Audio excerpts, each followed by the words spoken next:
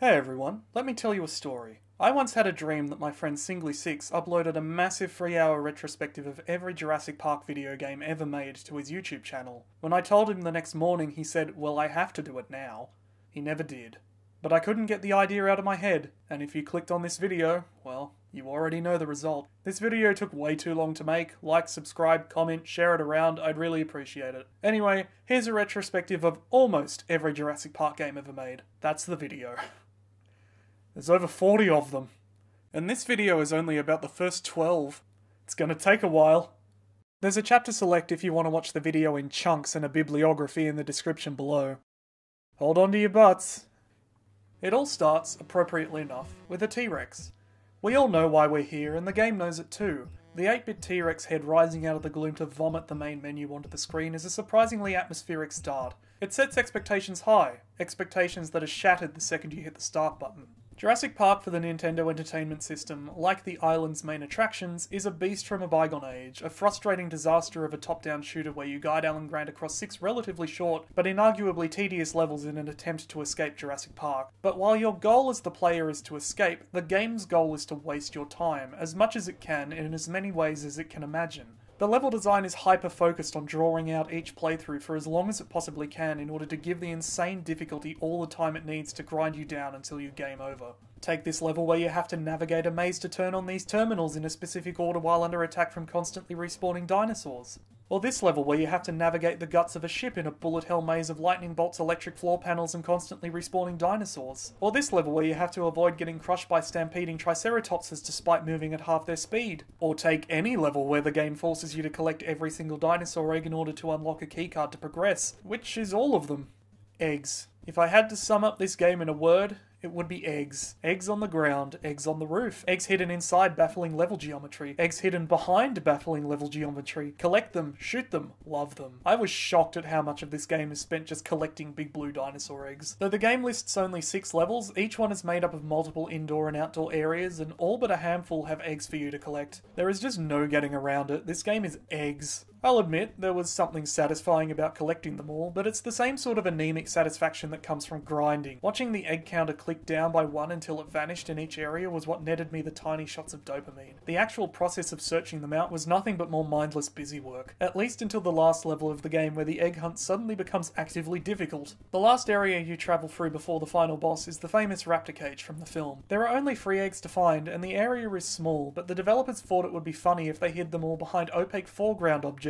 Not only is moving behind the trees like trying to navigate a maze blindfolded, but the edges of the bushes serve as spawn points for enemy dinosaurs, meaning you can stumble right into them and die without ever knowing they were there. And just to add insult to injury, there are explosive boxes that kill you instantly hidden in there with the eggs too. This game is hard, this game is cruel, this game is not afraid to fight dirty, but neither am I. With the benefit of my very real Nintendo Entertainment System, I was able to bypass or at least lessen most of the game's bullshit, and I still found it to be an exercise in frustration. It was, at least, a short exercise though. It took me just under 2 hours to complete from start to finish, but that was with the benefit of save states. If I was suddenly transported back to 1993 and forced to play the game as it was intended, I could easily imagine it taking so much longer, days even. As was common for the time, there's no inbuilt save system. Each time you sit down to play, you do it from the very beginning. You start the game with 4 continues, each with 3 lives. The lives are largely meaningless. You don't lose your weapons, you don't lose your score, and Grant just pops right back up where he fell with some invincibility frames to keep you going if any dinosaurs happen to be camping your body. It's the continues that matter. Lose a continue and you're sent back to the beginning of the level with your score reset. Lose all 4 continues and that's it. Game over. You will have to start the game again. The number of continues you have is fixed, but it is possible to get extra lives, even if it is very difficult. There are 2 methods.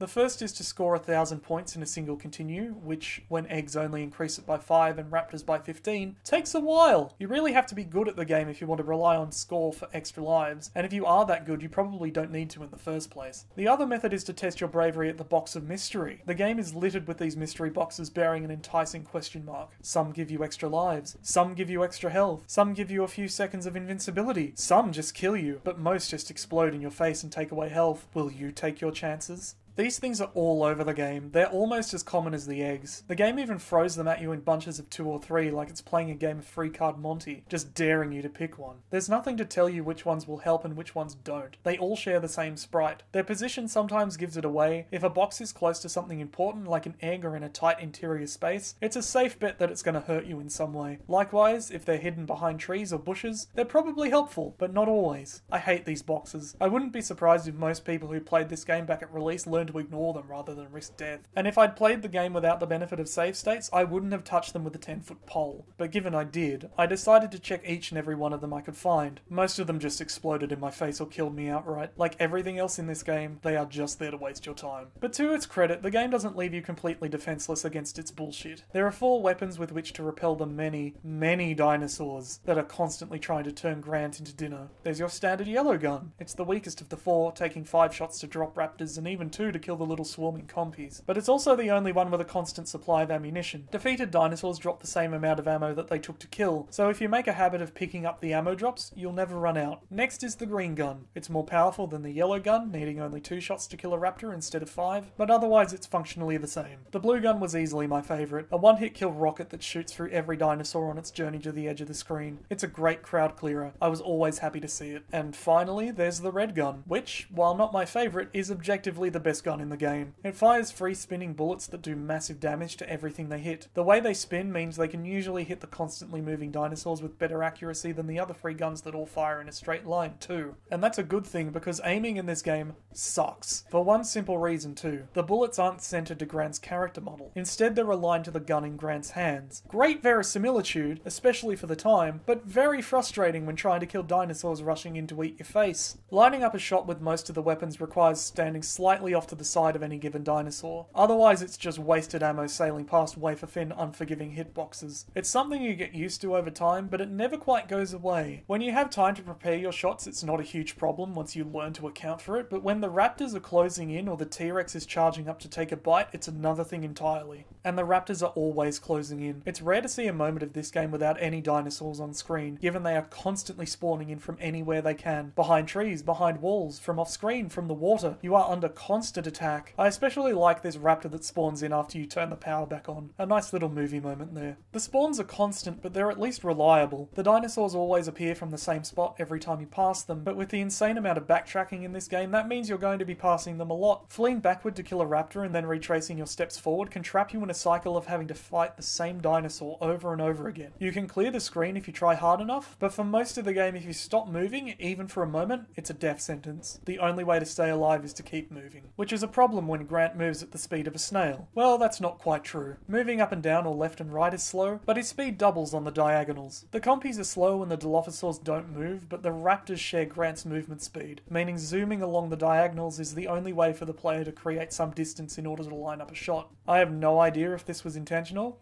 but I'm not complaining. Look at him go.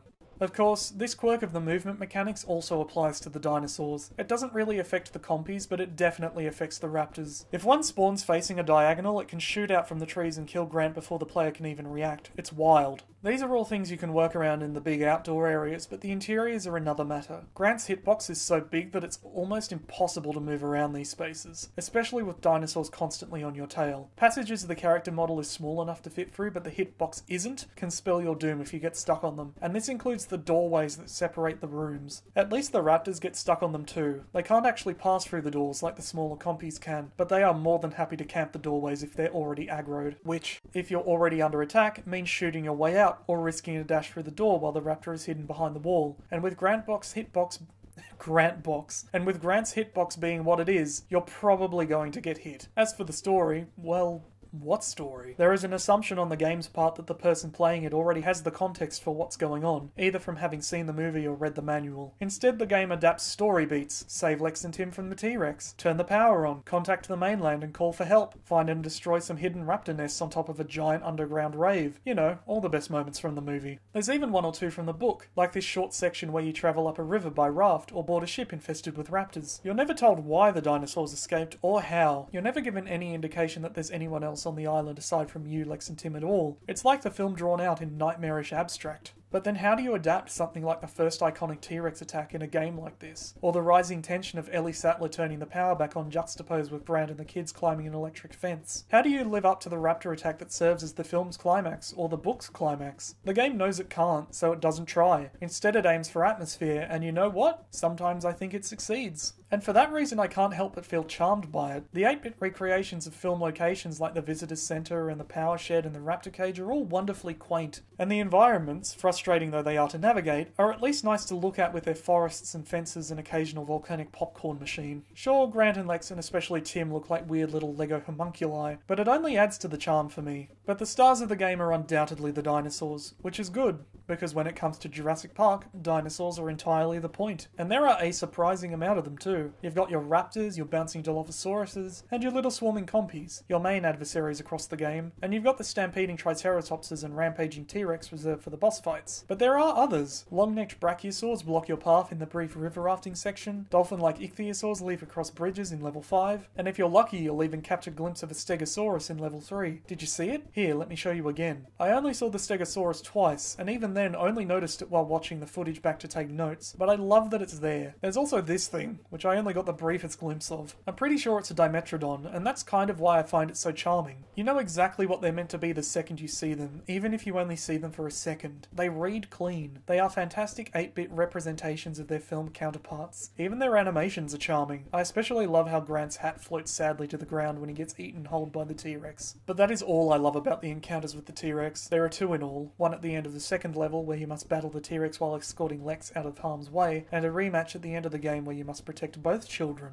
I'm not joking when I say they are the exact same fight. Put footage of the two encounters side by side and you'll see that the T-Rex makes the exact same moves in the exact same order in both encounters. There is nothing random about these boss battles. Everything is fixed. The only difference between them is that the first fight starts with the T-Rex at half health and you're given only one child to escort through the encounter. Of my 2 hours playthrough, these two fights took a total of 25 minutes, 10 for the first and 15 for the second. Even learning the T-Rex's pattern through the use of save states, this thing kicked my ass. The Rex might be predictable, but it's still fast, built like a tank, and failing to remember a step in the pattern means certain death, or at least wasted ammo. Stand anywhere near its feet and you'll get stomped. Stand anywhere near its head and you'll get eaten. But when the stars align, and you learn a straight attack is coming, you can destroy the Rex's health bar in seconds. On its own it would be annoying. Having to escort NPCs through the fight ratchets it up to infuriating. Keeping Lex and Tim from following you right into the T-Rex's jaws is what caused these fights to take up nearly an entire quarter of my playtime. They seem to follow Grant at random, usually right as you're setting up a shot. If you can't get them to move within the opening moments of the fight, the Rex will just dart in and swallow them whole before the battle even begins. Keeping them out of the way is just as much a battle as fending off the T-Rex, but hey, at least their death screams are funny.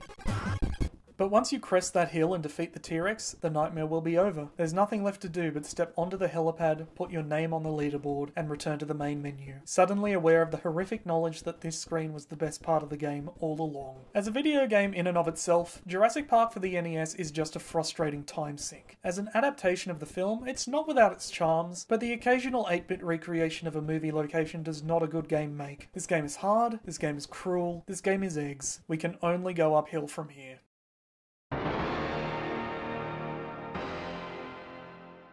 At first glance, Jurassic Park for the Super Nintendo Entertainment System looks like a 16-bit version of its 8-bit NES counterpart. After all, the two games were made by the same team. The two games are both top-down shooters, and you complete the same objectives in much the same order on your journey to escape Jurassic Park, like restoring the power and destroying raptor nests. Some of the dinosaur sprites look and act like 16-bit updates of their original 8-bit designs. Alan Grant controls almost identically in both versions, complete with off-center aiming problems on some of the weapons. There are keycards, there's constantly spawning dinosaurs, there's eggs. Oh no. The two games even start the exact same way, with the player dumped unceremoniously in front of the iconic Jurassic Park gate, but that is where the similarities end. Welcome to Jurassic Park. Instead of 6 tedious levels, Jurassic Park for the Super Nintendo consists of one enormous open world. The player is given free access to Jurassic Park in its entirety from the very first second of the game, excepting a handful of locked doors and barred gates. Sure, it's nowhere near the size or scale of open world games these days, or even something like the Spencer Mansion of the original Resident Evil. But for a SNES game meant to be played from start to finish in one sitting, it feels huge. According to an interview back in a 1993 issue of SNES Force, Ocean Software, the developers, after securing the video game rights to the film, were told by Steven Spielberg that he wanted the tie-in adaptation to be, quote, a groundbreaking game, end quote. And why shouldn't it be? Jurassic Park is a story about the dangers of groundbreaking technology. The film was among the first to rely on computer-generated special effects to depict its dinosaurs. How do you continue that legacy in a Super Nintendo game?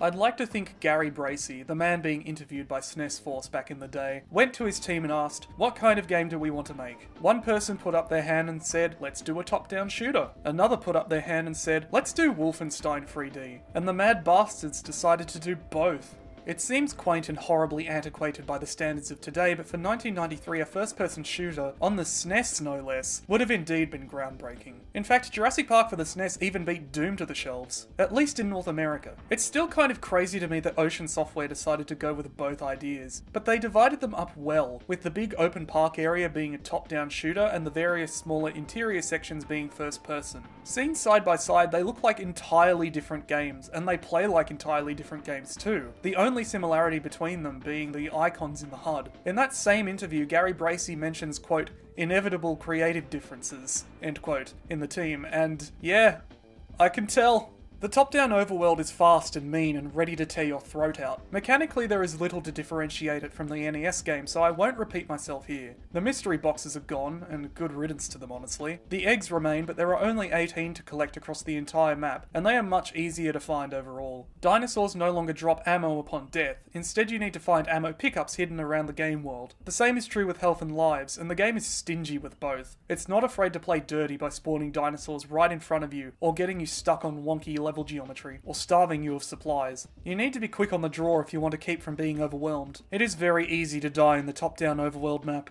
And I did.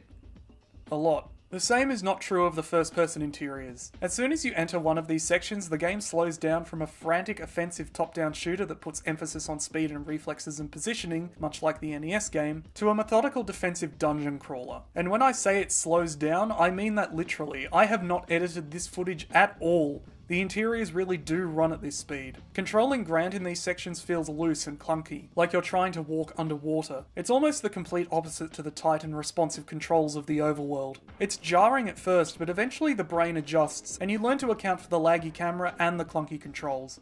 Even before that adjustment, I found these sections much more compelling to play than the overworld. Not just because of how novel it was to play a first-person shooter for the SNES, but because the environments are much more interesting. Sure, each building has its fair share of blank walls, but each of them has something unique about them too. The ship is obviously the ship, the visitor's center is obviously the visitor's center. They are all visually distinct, and each of them has character. Take the windows overlooking the interior of the Raptor pen filled with bright green leaves, or the server-filled control room in the visitor's center. They evoke the style and design of the film, and give the game much more character than the comparatively generic jungle-covered overworld, even if the buildings are still drawn out in Wolfenstein 3D-esque, nightmarish abstract, rather than feeling like lived-in spaces. The interiors do start to wear out their welcome toward the end, even with multiple floors. The buildings at the beginning feel just about the right size for what they are, but the dungeons in the second half of the game bloat out into featureless labyrinths that take ages to explore. The Raptor nest and the boat are probably the worst offenders. The former with its Windows 95 screensaver maze-style design, and the latter with its seemingly hundreds of empty cabins to get lost in. But for the most part, these first-person interiors were my favourite parts of the game, not least of all because they were much more forgiving than the fast-paced overworld. This is where those inevitable creative differences I mentioned before rear their heads. The two halves of the game are not just obviously mechanically different, they have very different difficulty levels, and the interiors are clearly set to easy. Like I mentioned before, the overworld is fickle in handing out health and extra lives, and while it is a little more generous with ammo, these items do not respawn once picked up unless you die. Not true of the interiors. Not only is each and every building overflowing with extra ammo and health, but it all respawns every time you reset the area. Even going up and down in the elevators will bring it all back. There's so much you'll be tripping over extra ammo you don't actually need, or indeed want. Similarly, in a stroke of game design brilliance that allows me to compare Jurassic Park for the Super Nintendo to Dark Souls, if you play through the game from start to finish in one life, every dinosaur you kill will stay dead for the rest of the playthrough. This is consistent across both the overworld and the interiors. The larger dinosaurs will even leave corpses you have to jump over if you don't blow them up with a rocket launcher when taking them out. By the end of the game, you can have single-handedly solved the island's dinosaur problem the way Robert Muldoon, the park's warden, would have wanted. Guns, guns, and more guns. The one exception to this rule is the Raptors. Like the NES game, they have set spawn points along jungle trails from which they will never stop appearing. The same is not true of the interiors though. Once indoors, the Raptors don't respawn, except maybe in their underground nest, but it's hard to tell, it has multiple routes and exits. Otherwise, once you've cleared out a building, it stays cleared, leaving you free to scavenge supplies as you please. Indeed, once indoors, the Raptors barely do anything. Some of them strut from side to side, but for the most part they just stand in place and wait for you to kill them. Same as the spitting Dilophosaurs, the only other dinosaur present in the first person sections. You can get quite close to them before they aggro too.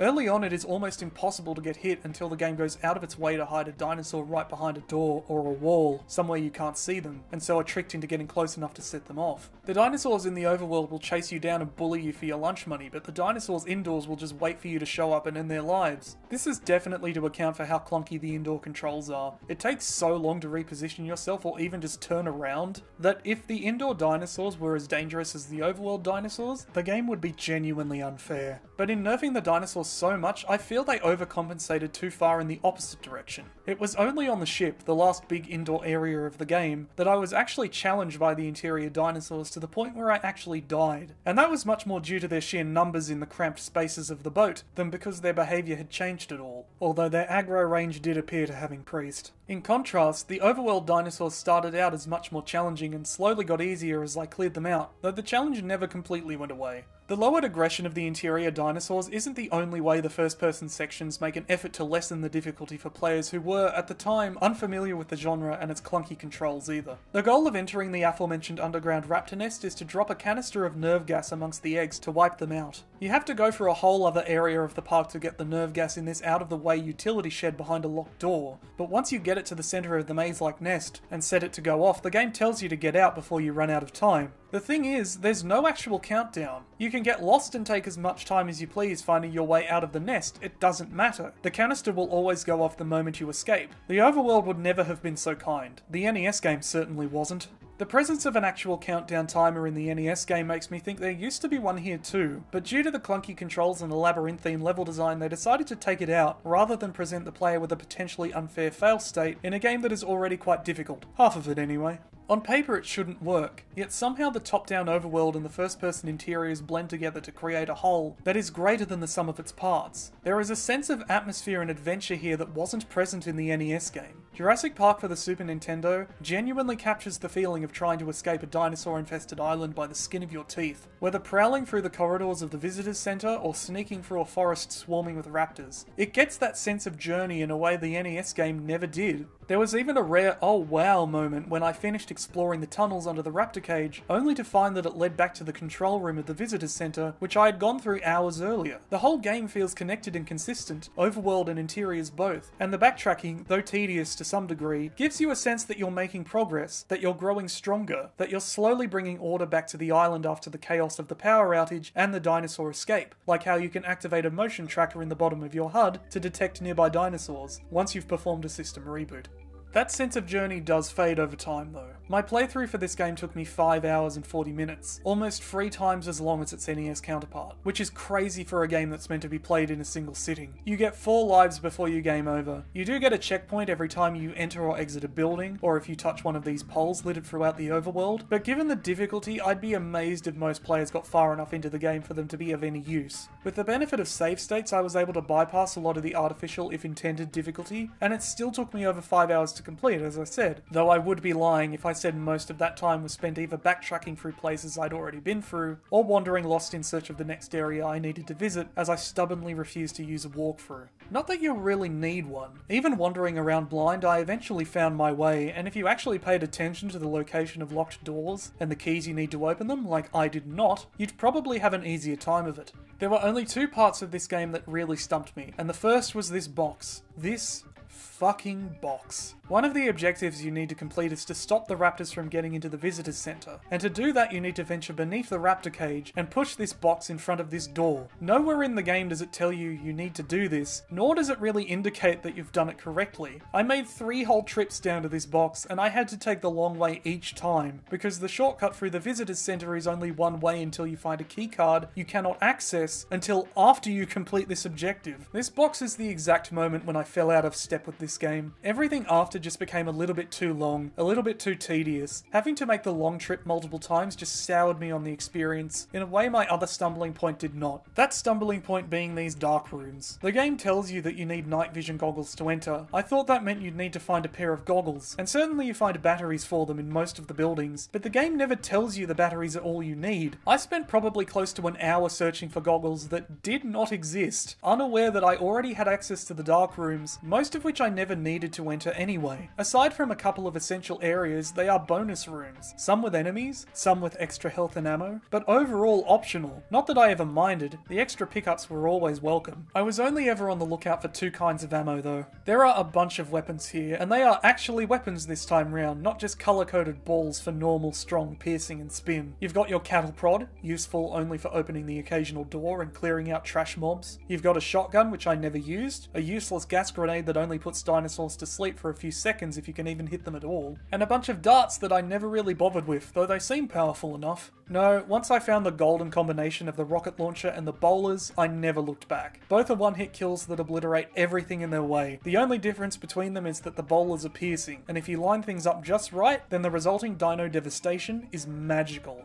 The number of dinosaurs present in the game is roughly the same as the NES game, but the roster is significantly different. The Raptors return mostly unchanged, though they're bigger and faster than they used to be. The Compies are back too, but they'll only ever try their luck if you turn their back to them, which is nice. The Dilophosaurs no longer bounce in place, they're just as active as the Raptors, and they're not afraid to snipe you from off screen. New additions include hordes of Gallimimus, which will stampede if you get near, these giant dragonflies that move in unpredictable patterns, though they aren't really dinosaurs, and these pairs of pachycephalosaurs that will bully you back to the Cretaceous. God, I hate these things. It's a charming assortment of enemies, but what about the boss monsters? Well, the Triceratops is now just an environmental hazard, mechanically no different from these falling boulders found across the map. And the T-Rex is no longer a tedious boss battle, but an easily avoided obstacle. In exactly 2 spots on the map, if you happen to get too close to a wall of trees, she will emerge and chase you down a corridor before retreating back into the jungle, assuming you're fast enough to get away. She can't be killed, only held back by the more powerful weapons in the game, but with an optimal route, you'd barely ever see her. Not that you'd realise it with how often the game warns you about her presence. It doesn't matter how many times you pass through this area of the game, Ellie Sattler will always be there to warn you about the T-Rex, just like she and Tim will be there to warn you about other hazards too. Every single time. This is right outside the visitor centre. You're going to be seeing this card a lot. I got hit and even killed while these cards were blocking half the screen. They pop up when you touch the checkpoint poles too, though in this case they're usually just to give you your next objective. The pixelated representations of the movie characters are pretty silly, but there is a certain charm to them, and their presence gives the feeling that you're not alone on the island like in the NES game, that there are other survivors running around trying to help put things right too. I especially liked how Nedry's cards give bad advice. It's a nice weird touch that only adds to the charm, and that's what I would use if I had to sum up this game in a word. Charming. The game oozes with it, especially for a fan of both the book and the movie. The devs clearly had a lot of love for the source material with how they incorporated aspects of both works into the game. There are big moments like the process of restarting the power from the movie and exploring the secret underground raptor nest from the book, but there are little things too, like the fractal that forms in the backgrounds of these interactive terminals being the same fractal used by Crichton at the start of each section of the book. You have a wealth of them to choose from too. It's an entirely unnecessary feature, but I love that it's there. Wait. Why is one of them called Bert? That doesn't look like Bert at all! The whole terminal section in itself is charming with Dr. Grant's giant pointing hand, and it's far from the only little bit of extra work the team put into the game. Things like how Grant holds his hat when jumping or how his hat floats when you leap into the water. Things like Mr. DNA's dino facts that pop up in the pause menu if you're in the overworld, or Nedry's bad advice. Things like how everyone in the movie has a keycard needed to open a locked door, even the guests like Ellie Sattler and Dr. Malcolm, who have no business needing keycards at all. Even the short voice lines, deep fried and inaccurate though they are. Mr. Grant!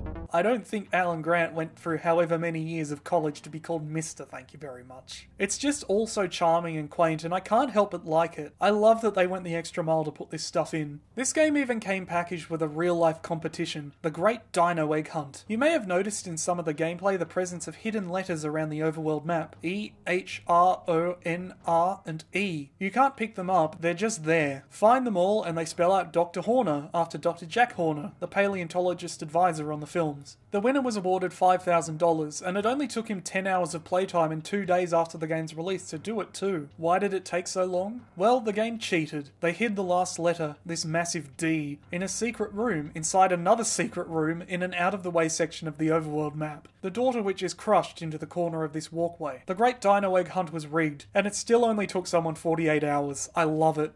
If I have any major criticism, it is the pacing. The game allows you to tackle its various objectives in almost any order, but as a result, it doesn't build to a climax like its NES counterpart did. There's no final battle against the T-Rex or an Alpha Raptor to overcome. The terminal to call for a rescue helicopter on board the ship isn't even located at the end of the dungeon. It's just in a random room in the middle of the level. The challenge isn't getting to it, but getting the security level high enough to access it in the first place. But once you complete that final task of making contact with the mainland and collect all the eggs, all that's left to do is make your way to the helipad and fly away. There's no sense of achievement or accomplishment. This bizarre little cutscene is all the ending you get. It is awful, but at least I got the highest score. Get shit on, John D.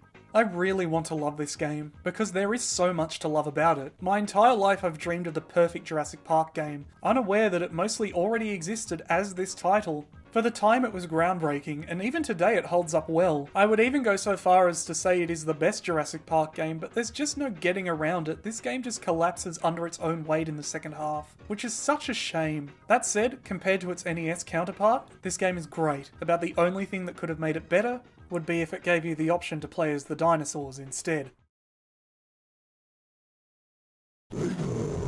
That's a bad sign.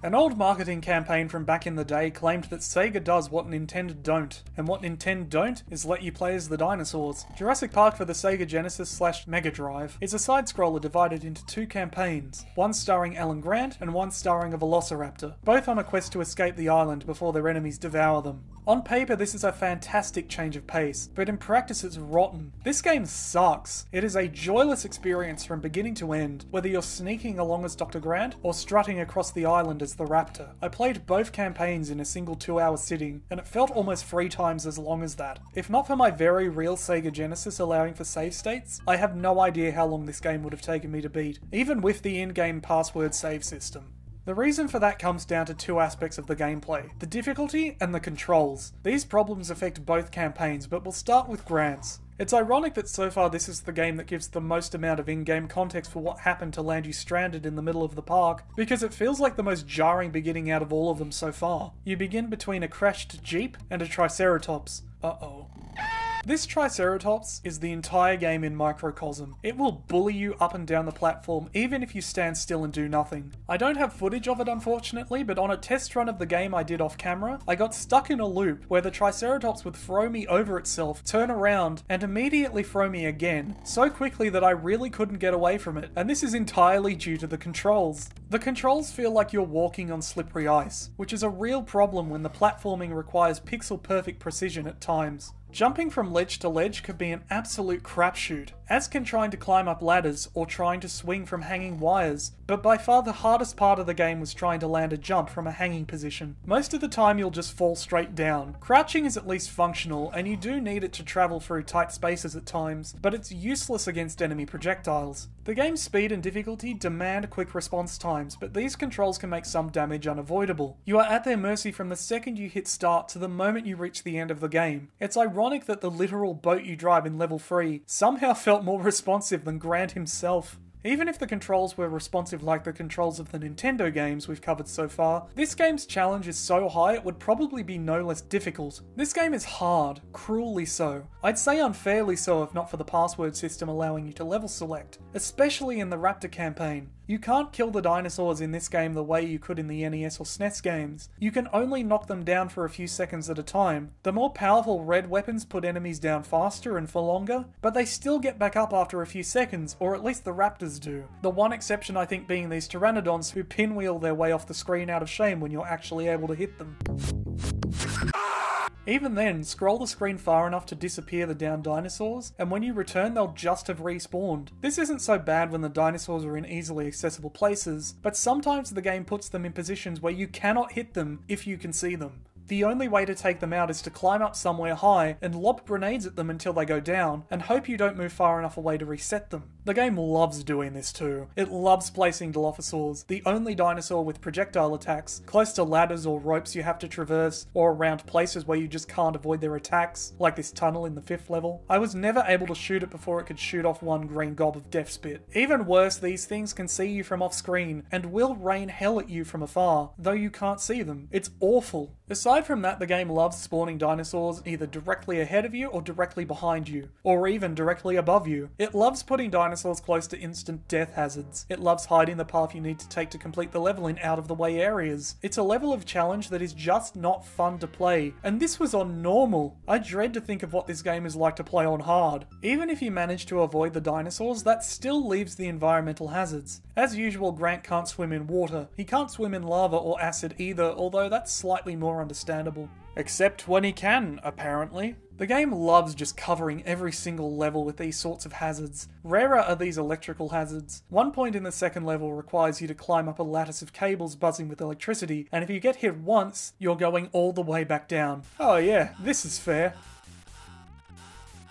Fuck off, game. The T-Rex is reduced to an environmental hazard you have to avoid again as well. She'll just pop through a wall and roar at you until you get past. But by far the greatest environmental hazard in the game is its verticality. The fall damage in this game is shit. It's just shit. Falling from a great height kills you instantly, even if there's a platform below you, and even if you have the health to tank it. Like there's a threshold Grant crosses and suddenly it's lethal. You're going to be falling a lot too, because like I mentioned before, the platforming is so slippery and temperamental that more often than not, you're just going to slide right off the side of a ledge and die. There are sections in the 4th mission where you have to cross tight gaps with barely visible pipes hanging from the ceiling. It is possible to make the jumps, but only sometimes, and other times you'll leap the gap no problem and just die anyway. What's far more frustrating is when you're low on health, which will be often, and have to make a small fall. Even if it doesn't actually hurt you when you've got more health, if you attempt this fall and others like it when your HP is low, it will just kill you. I had no option but to restart the 2nd level because of this. It is shit, and I hate it.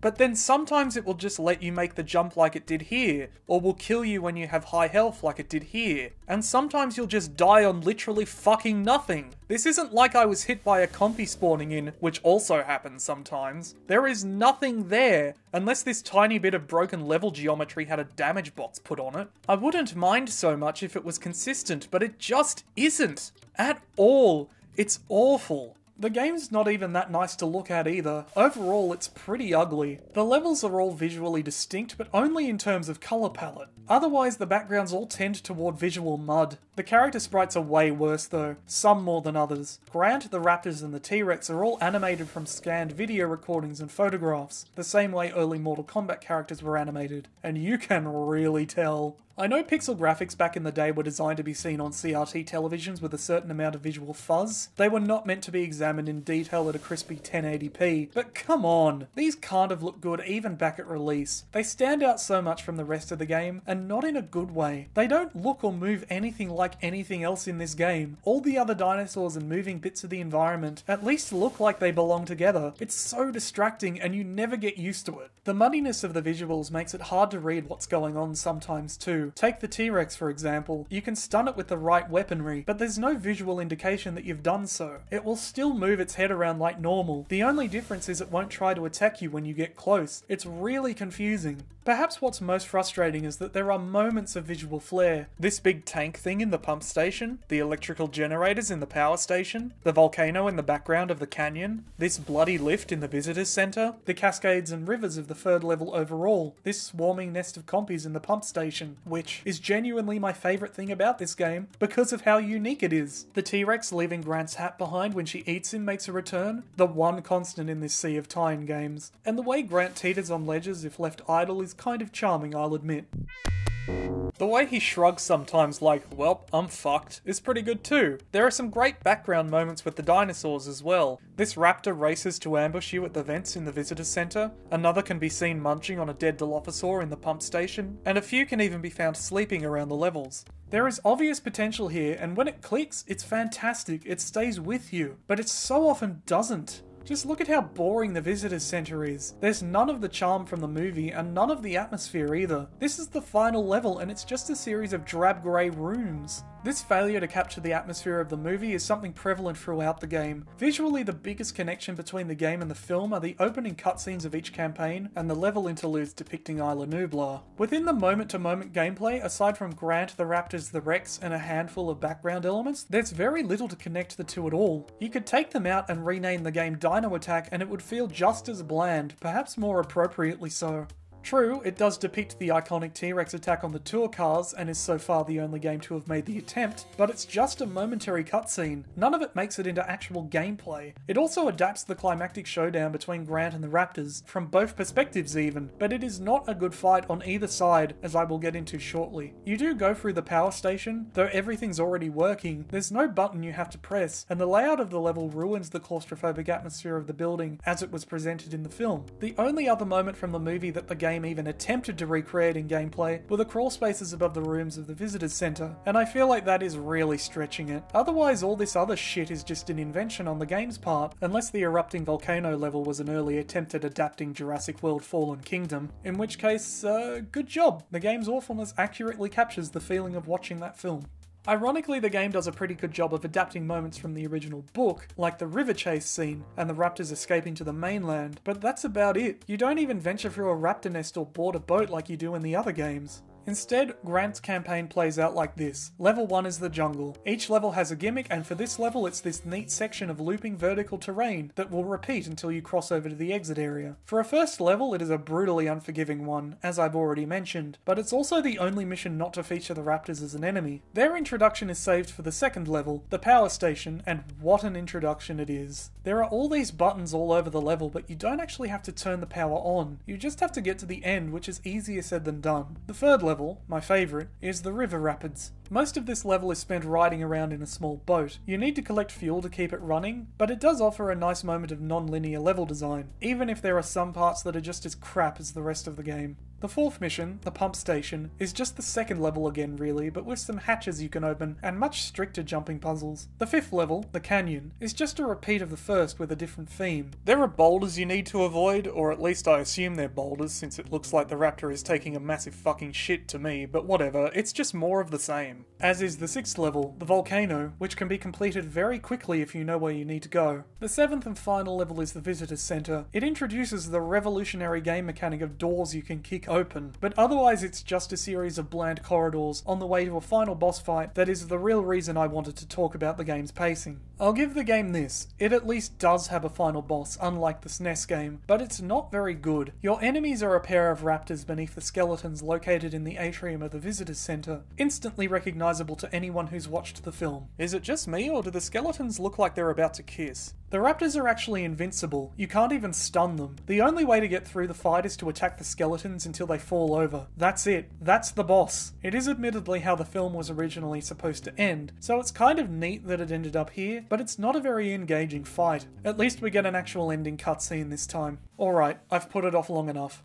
Let's talk about the Raptor campaign. In abstract, this is a fantastic idea, especially for the time. Games where you get to play as the monster have become increasingly common over the last couple of decades, be they asynchronous multiplayer titans like Dead by Daylight and Left 4 Dead, or single-player romps like Man-Eater, the objectively better Jaws Unleashed Fight Me You Can't, and Stubbs the Zombie, which I previously covered. Back in the 90s though, this was an untapped well of potential, and this game set itself apart from its contemporaries by giving you the option to play as the villain. Unfortunately, a selling point is all this campaign is. It feels like it was thrown together at the last minute when they realised how little Grant's campaign had to offer and needed something to actually shift units. The Raptor does control differently to Grant. The movement speed overall is faster and the attacks are close quarters lunges and bites, rather than projectile weapons. The Raptor can jump higher than the moon, and also doesn't suffer from most instances of fall damage, which is a relief. On the other hand, the Raptor takes a little step when you turn around, which can send you right off an edge to your death, which got real tired real fast. But that's about the extent of the differences between the campaigns, not the controls, although those are still pretty slippery. Alright.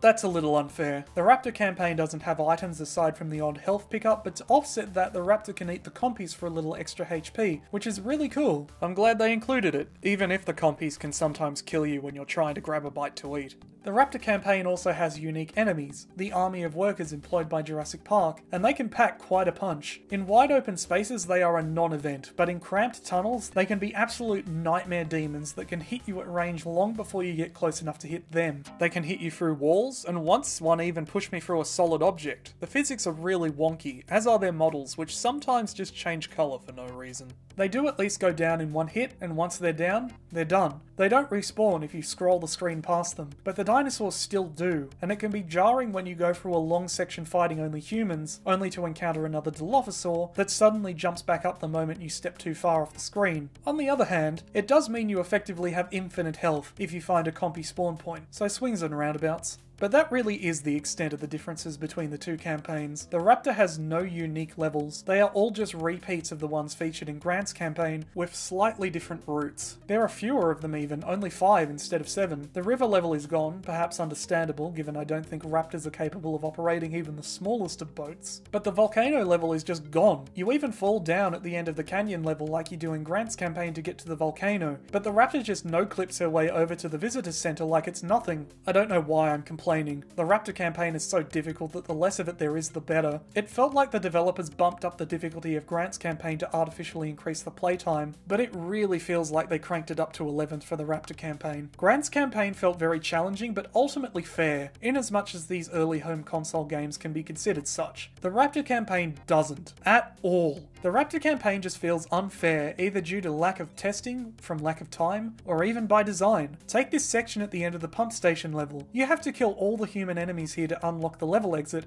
and good luck! The tight corridors play against the Raptor's strengths, and even if you get close, they can usually strike you down before you can launch an attack. Far worse is this guy in the visitor center. He is in fact the last enemy you face before the final boss, but honestly he is much worse. If you get close to this guy, he is going to hit you. That's just a fact. Come at him from the vents, you're getting hit. Come at him from below, you're getting hit. Lunge attack, you're getting hit. Jump attack, you're getting hit. Stand still with him not even on the screen? Oh, you better believe you're getting hit. He spams attacks with no pause. There is no window to leap in and get him while he's recharging his cattle prod. If you have low health when you reach this guy, you're fucked.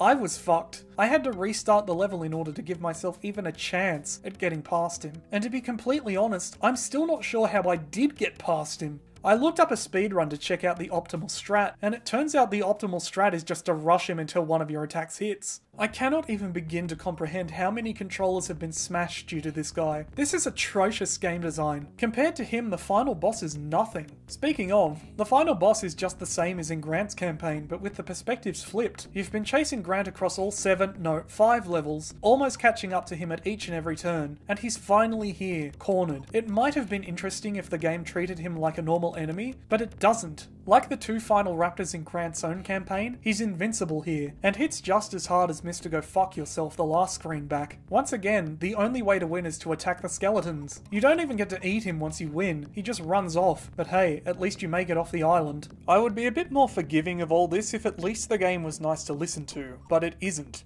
I haven't mentioned sound and music much in the previous sections because for the most part they've been nothing but your usual classic Nintendo bleeps and bloops. You've been listening to the music of each game as I've been speaking, but the only one of any note in my opinion is the main menu music from the SNES game, which you got a sample of at the start of that game's section.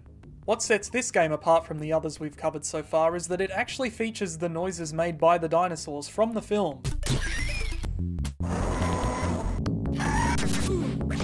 Some of them anyway. The problem is, you're going to be hearing them a lot. A lot. Sometimes the game just spams these sounds at you, even if you're nowhere near the dinosaurs making them.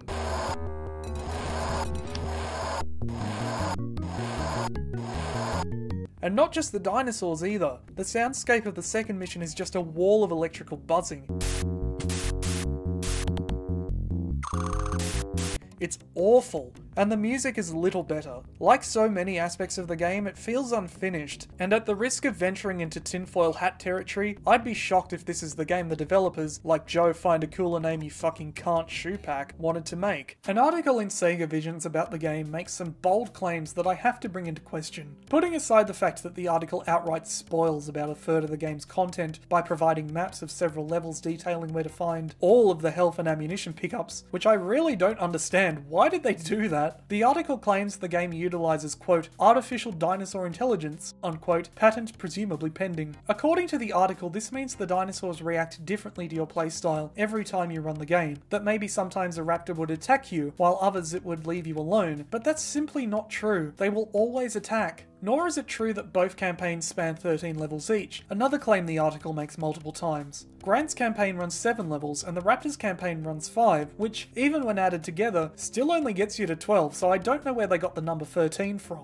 The article mentions the goal of Grant's campaign is to rescue some people trapped in the visitor centre, but you never actually encounter any other human beings in his campaign, nor do the level interludes ever mention that this is what you're trying to do. The article makes mention of how the developers visited zoos to research the way animals are kept, and even consulted Jack Horner's sworn nemesis Robert Bakker on their portrayal of the dinosaurs. Absolutely none of this feels like it made it into the game. Where did all this effort go? Accompanying the article is concept art depicting things that never made it into the game, which suggests to me that maybe the game was originally envisioned with 2 13-level long campaigns featuring artificial dinosaur intelligence, patent pending, but they just ran out of time or money or space on the cartridge, or maybe the article was just talking shit to sell copies, because the game I played for this video feels like it was thrown out the door half finished with the Raptor campaign slapped on as an afterthought. I don't know. The article even explains why some of the character models look so damn ugly. The developers got hold of a couple of maquettes made for the film, the Raptor and the T-Rex specifically, and were able to scan stop-motion animations of them into the game, the same way they videotaped one of themselves cosplaying as Grant to provide the character movements, and boy can you tell. The article is right about one thing though. There are indeed 7 dinosaurs, but we've already encountered all but one. The Raptors, Compies, Dilophosaurs, Triceratops and the T-Rex are all mainstays. The Brachiosaurus returns from the NES game, and you can even ride them here. You can ride the Triceratops too if you're brave enough. The only addition to the roster are the Pteranodons, and they are just as ugly and annoying as every other enemy in the game. I've really got nothing to say about them. At least they look funny when they're falling out of the sky. Overall, this game just feels rushed out the door. Aside from all the things mentioned in the article that are absent in the game itself, you get the sense Blue Sky Soft were aiming for something much bigger, something much grander. Take the power station level. It's covered in buttons, but you can only interact with 1 or 2, as though they tore out the mechanic when they ran out of time, and just left all the doors in the level open. Take the entirety of the Raptor campaign, which felt very last minute. Take this mysterious 8th dot on the interlude map. All of the others represent a level, at least in Grant's campaign, but this is just the ending cinematic for both runs. But by far the biggest evidence that the developer wasn't given the time to complete the game they wanted to make is that the very next year in 1994, they released a pseudo-remake called Jurassic Park Rampage Edition, which is a very different experience, but not one we'll be talking about for a while. Whatever the case regarding its development and release, Jurassic Park for the Sega Genesis does a poor job of capturing the magic of its source material. It is a clunky, difficult time sink of a game, and I will be happy to never play it again. Jurassic Park for the Sega Game Gear came at me like a bucket of cold water. I had never heard of this game before I started work on this video, and I'm guessing the vast majority of the people watching haven't heard of it either, which is honestly a shame because this little game is charming. Not that you'd get that idea from the game's opening moments. The main menu is completely silent, and the pixelated T-Rex skeleton is, let's be honest, a little crunchy. That all changes the second you hit the start button. Not only do we get an opening cinematic, it's fairly long and it's pretty well animated for a handheld console too. The dinosaurs depicted might not be film accurate, boy are they not film accurate, but the style works, like something out of an old comic book, or, indeed, an anime. The dinosaurs have escaped, perhaps unsurprisingly, and Alan Grant is once again the man to get them back in their cages, though he's looking a little more blonde and a little more hatless than I remember him. What's surprising is that he's not alone. Isla Nublar is fully staffed and they're all working to help deal with the dinosaur problem too, which is a pretty faithful reflection of the situation as it is in the books. You even get to see a few of them in gameplay, albeit briefly. Once the game's introduction is over, you're dumped into the level select screen. There are 5 levels in total, 4 of which are accessible from the beginning of the game and must be completed in order to unlock the final mission, the Visitors Center. Each of them are focused on capturing a specific dinosaur: a Triceratops, a Pteranodon, a Velociraptor, a Brachiosaurus, and the T-Rex. It's all very Mega Man, though with fewer options. The game makes the most of its short playtime though. I completed the game in just under an hour, but even if I hadn't relied on save states to get me through for the sake of the video, I don't think it would have taken me much longer than that. These levels pack a tight amount of content into each of their 2 or 3 sections. You travel through a Brachiosaur-infested lagoon, a system of cliffside caves, a forest caught in the throes of a lightning storm, and yet another active volcano in your quest to recapture all of the dinosaurs. But before you can start sedating the escaped dinosaurs, you have to get to them first. Each level begins with a short on-rails driving section, a shooting gallery where you have to protect your vehicle on your commute to the actual mission. Just an average day of Sydney traffic, am I right? They are pretty simplistic mechanically. Your only obstacles are these rocks that throw the crosshair up when the car passes over them, and the button-mashing prowess of your own fingers. But they add more than just a little variation to the main gameplay loop. Failing these sections doesn't result in a game over, it just moves you forward to the start of the actual level and gives you a lower score. But do well and you can net yourself extra lives and even extra health points. I only figured this out about halfway through my playthrough, but shoot these gas cans dropped by the dinosaurs and your health will permanently increase for the rest of that level, which was a real help on the final mission. Going through the game with 3 health points is very doable, but having 5 gives you so much more margin for error. These driving sections even have their own bosses that don't appear anywhere else in the game too. These T-Rexes weren't too bad, and it was always funny to see them just suck their heads into their bodies out of shame when you defeat them. But these Pteranodons sucked. Not just because a rock would appear every time they would fly in for another attack and throw off my aim, but because they were so hard to hit. The other driving bosses stay on the same plane at all times, making it relatively easy to keep them at bay, but the Pteranodons fly all over the place and are so fast they can easily outpace your shots. They are awful. This is a trend throughout the game overall, in fact. Flying enemies were generally much more frustrating to fight than the land-bound dinosaurs. These Pteranodons at the lagoon, these Ornithocheirises, I guess, that are inexplicably inside the power station, and who could forget the most famous dinosaur of all, a hurricane. Ironically, the only flying enemy not to give me any grief was the boss Pteranodon. This was mostly due to the controls. The movement controls are pretty responsive, at least compared to the Genesis game, but there is definitely lag on the weapons. Weapons I did not know existed until I found myself facing the final boss with a gun that could not damage it. You have 3 in all, but the starting weapon, this Contra-esque gun, was so reliable a workhorse I never considered there might be others until the final boss demanded that I check. The other 2 are a grenade launcher that shoots up at an angle, which probably would have made the flying enemies easier in hindsight, and a flare that shoots up a pillar of fire when you throw it. I never really used them until the very end of my playthrough, so can't really comment on their efficacy, but even if I had used them to solve their intended problems, Grant's massive hitbox still would have caused a few issues. This thing is massive, way bigger than the sprite meant to represent it. The flying enemies had no problem hitting it, and neither did the bosses. That was more the exception than the rule though. For the first time in the series, it was the environmental hazards that were the biggest hurdle, rather than the dinosaurs. Hurricanes, lightning bolts, bouncing boulders, giant trees erupting into flame, crashing waves of lava, steam hissing from pipes, Jurassic Park's state-of-the-art laser defense system spared no expense. These were the real dangers in this game, not the prehistoric attractions. It got to the point where eventually the dinosaurs just took the hint and started becoming environmental hazards as well. Not that they didn't skimp on the dinosaurs. This game might have the most extensive roster yet. You've got this very purple T-Rex and this very blue Velociraptor, and these absolutely horrifying Brachiosaurs. Jesus Christ, they make my skin crawl. You got Dilophosaurs, Triceratops, Pachycephalosaurs and Pteranodons, also Rans 1 and all. But you've also got Nothosauruses, Proceratosaurs, and even Baryonyx. Even for a dinosaur nerd like me, these are some obscure animals. This is also the first game not to feature compies, and you know what? Good riddance. I never liked them. Useless trash mobs. None of the dinosaurs look very much like their movie counterparts, or even the level of realism that the film strived for. But they are unique, and they work for what the game is. In many ways they remind me of the designs of these old dinosaur toys I played with as a kid.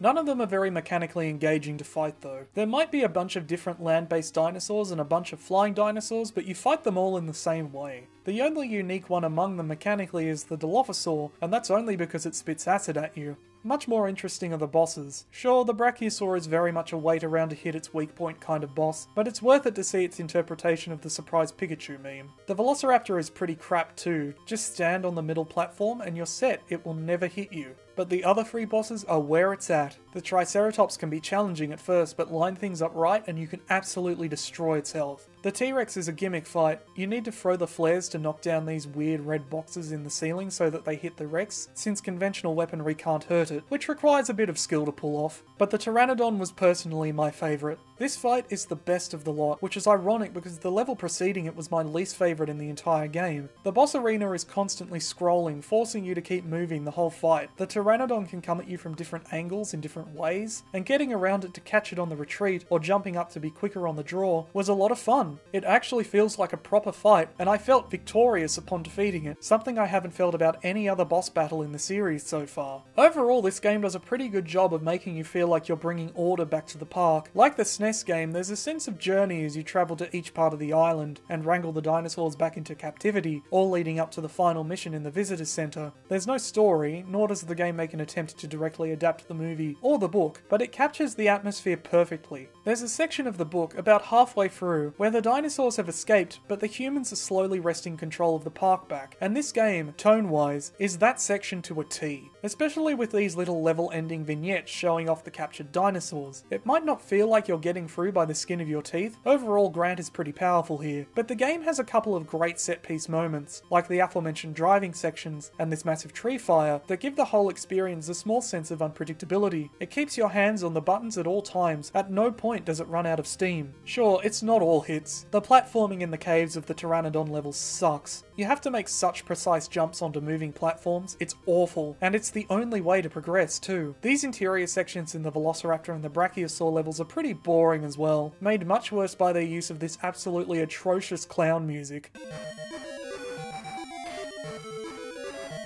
But at the very least, it's not just the same gameplay loop for the entire run. It even builds to a climactic gauntlet of dinosaurs and lasers with the Visitors Center. The main 4 missions are all roughly the same level of difficulty, but the Visitors Center is a cut above, and is actually fairly challenging. It doesn't just dump you inside, it takes its time to build up the atmosphere too, with Grant's slow walk up to the front doors as the scientists run screaming for the hills. This level was great. Frustrating at times, sure, but still great. There's a real sense of finality here that sets it apart from the rest of the game. My only real problem with it is this door puzzle right before the final boss. I'd honestly hesitate to even call it a puzzle. You just have to pick the right door, otherwise you're sent back to the start of the level. You see these rows of doors as you enter the Visitors Center. It's not hard to put 2 and 2 together, but I could imagine it being very frustrating if you happen to pick the wrong door without thinking.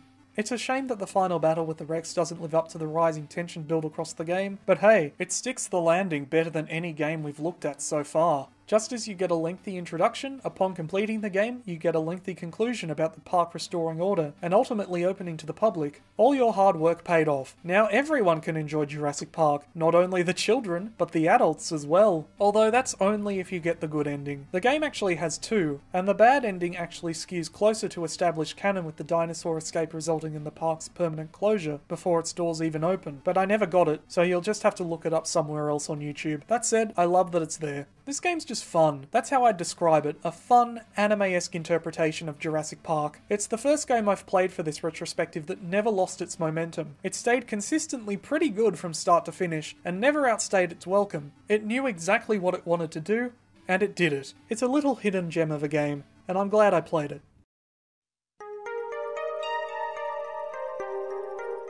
I was apprehensive about starting Jurassic Park for the Sega CD. I decided to play these games and then talk about them in the order they're listed on the Wikipedia page dedicated to Jurassic Park tie-in video games, and as a result a pattern quickly emerged. The even-numbered games were not fantastic, but still pretty good, but the odd-numbered games were crap. I was dreading that trend would continue here given all I'd heard about how terrible the Sega CD was over the years. I needn't have worried. This game is lovely, but it's definitely not without its problems, which is why I'm so conflicted on it. There are parts of this game that I really like, and other parts that just sour the entire experience for me. Jurassic Park for the Sega CD is unique amongst the games we've covered so far in more ways than one. It's a point-and-click adventure, which immediately sets it apart from the sea of top-down shooters and side-scrollers I've already covered and will eventually get to in this video. It's also the first game to feature an original story, framing itself as a sequel to the film. It's also the first game to feature a proper save system, which was very much appreciated. It is a wonderful breath of fresh air after guiding Grant through the park so many times.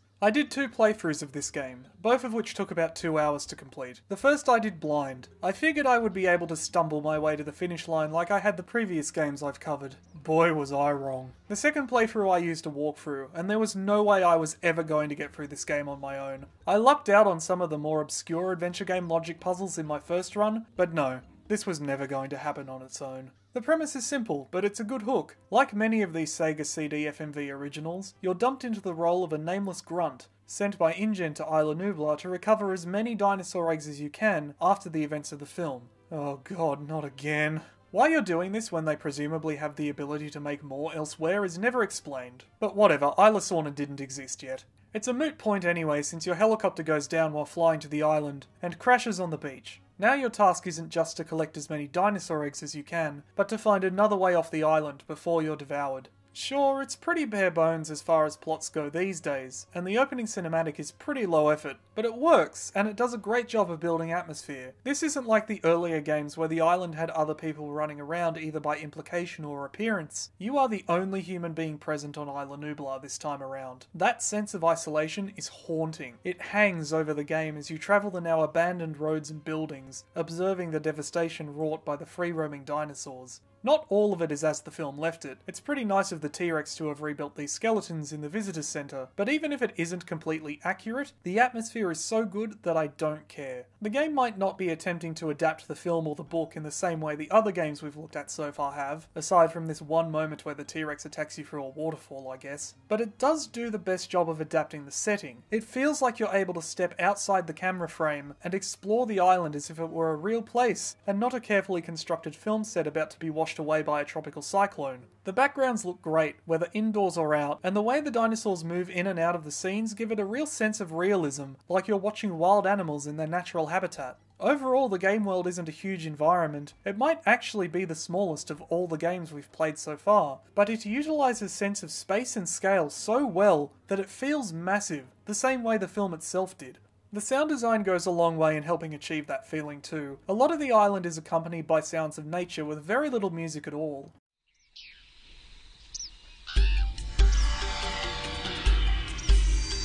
At least at the start. As the game goes on and the tension rises, the music amps up to match the tone, until you're battling raptors to the sounds of an electric guitar.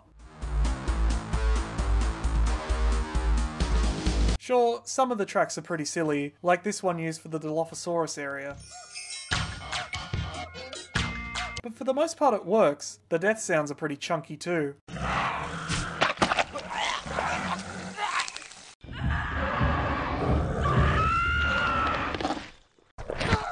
Wait, was that Wayne Knight? It all comes together to help create the sense that you are on your own. You're not completely alone, however. Not far from the start of the game, you're likely to encounter the first of these information kiosks. There's 7 of them in all, one for each of the dinosaurs, and they are all presented by Dr. Robert Bakker, a real-life paleontologist. The full-motion video clips are very compressed, but it has a retro charm, and the information Bakker provides is at least educational. The Triceratops' head was huge and heavy, but perfectly balanced. It could whip its long horns in any direction. Triceratops had a strong, bony frill that protected the neck. All around the frill were sharp edges. When it swung the frill, it was a deadly weapon. I sought out the lot of these kiosks because I wanted to hear what Bakker had to say about the dinosaurs. Bakker's biggest real-world claims to his fame are his theory that dinosaurs were warm-blooded, as posited in his non-fiction book The Dinosaur Heresies, and his fiction novel Raptor Red, a novel set in the Cretaceous period written from the perspective of a Utah raptor. His biggest claim to fame in relation to Jurassic Park, however, is his rivalry with Dr. Jack Horner, the principal consultant used by the filmmakers on their portrayal of the dinosaurs. That rivalry even made it into the films. At one point in Jurassic Park, the characters throw shade at Bakker's book before the tour, and The Lost World even features a character based on him, Robert Burke, who dies gruesomely getting torn out of a waterfall by an enraged T-Rex. Bakker, being the good sport he is, thought the character and his death were pretty funny. That rivalry is the reason why it just tickled me every time Bakker appeared in this game. He and Horner have very divergent views about dinosaurs, and you can see Bakker trying to sneak some of his own theories in. Tyrannosaurus rex had the strongest bite of any meat-eater. Its forehead was 4 feet wide. The eyes in T-Rex faced directly forward. It had great depth perception. And correct some of the scientific inaccuracies made by the filmmakers too. Dilos had big crests on their head, and maybe they had crests along the neck too, like a lot of birds and lizards do. The animal with the best poison delivery system is the spitting cobra. Could some dinosaurs spit? Could be. The Velociraptor family has many species, all deadly. The one on the island is a giant called Utah Raptor. You can even catch him glancing at the script a couple of times as well. Some of these vignettes feel like the developers had to draw them out of Bakker like blood from a stone though. Mainly the ones they just full on made up. These kiosks don't just serve the function of educating the player on the dinosaurs, they actually include hints on how to get past some of them, which is fine in theory, but in order to do so they had to make shit up to conform to pre-designed game mechanics, like how the T-Rex has a pecking spot on its cheek, a not so subtle hint you're meant to shoot it in the head when you encounter it. T-Rex had a pecking spot right on the cheekbone where they'd try to bite or scratch in ritual combat. If you had a T-Rex you wanted to control, if you hit it real hard on the pecking spot, you might subdue it. And you can just feel Bakker's eyes rolling out of his head and across the floor and out the door and down the street every time he's made to say these made-up things. And I don't blame him. It might serve the game mechanics, but it also brings everything else the kiosks claim into question. There might have been a way around it, but as it is presented in the game overall, it just feels dishonest. I don't blame Bakker for that though. He did his best with what he was given. There are some modern bird species that try to sneak their eggs into another mother's nest. If the mother detects these sneaky eggs, she can roll them out of her nest, and that could have happened with the dinos. Aside from Bakker's short presentations, I love these kiosks for how clunkily they're edited. Like how when Bakker finishes his vignettes, it always cuts awkwardly to a close-up of a dinosaur's face. I don't know why, but the kiosks gave me the impression I was looking at some sort of dino dating app, with Bakker trying to talk up each animal, like those old terrible possibly fake dating service videos you can find around the internet, complete with very unflattering profile pictures. Gargantuan top? Yeah, I bet she is. Aside from Bakker, once you reach the control room of the Visitor Center, you're able to make contact with your control for this mission, Emily Shimura. We were worried when our telemetry showed that your helicopter crashed. But as long as you're not hurt, keep going. We're pulling you out as soon as you've got at least one egg from each dinosaur species in the incubator. I'll check on you again in a couple of hours. Oh, and by the way, good luck. I love these FMV cinematics. I kept playing the game just to get more of them. Yeah, they're campy, I know this, just like all these old Sega CD FMV games like Corpse Killer and Double Shift, but they're earnest, and the actors are obviously having a lot of fun. Dr. Harding also told her not to honk the Jeep horn at the Triceratops. Said it drives them nuts! It's also nice to just have actual characters to get invested in for a change, instead of a pixelated portrait of a film still or a little Lego homunculus. The presence of Bakker and Shimura doesn't lessen that sense of isolation though, if anything they heighten it. Bakker is just a recording found in the kiosks around the park, as long gone as everyone else who once worked here. And the only place on the island you can talk to Shimura is through the control room in the visitor center, and even then she's always distant, safe and very far away on the mainland. Once you leave the room, you're back on your own, alone with the dinosaurs. But not forever. Emily Shimura serves two purposes. The first is to give you hints about how to acquire some of the more challenging dinosaur eggs. The other is to advance the plot. As time passes, it becomes clearer and clearer that you didn't end up on the island by accident. Your helicopter was sabotaged by none other than Biosyn, and now they're on their way to the island to grab as many dinosaur eggs as they can after the disastrous events of the film. Good old Biosyn. The company and its shady representative Lewis Dodson are one of the few plot threads left hanging by both the original book and the original film. In both iterations, Dodson hires Nedry to portray Hammond and steal dinosaur embryos for him, which is one of the many factors that leads to the implosion of the park's systems during the events of the story. Dodson was cleaned up by Sarah Harding and a T-Rex in the book version of The Lost World, but him and his company have been conspicuously ignored by the film canon, at least until Dominion brought Dodson back to be the author of all our pain. And perhaps that's why Biosyn is a plot point Jurassic Park expanded universe materials have absolutely revelled in.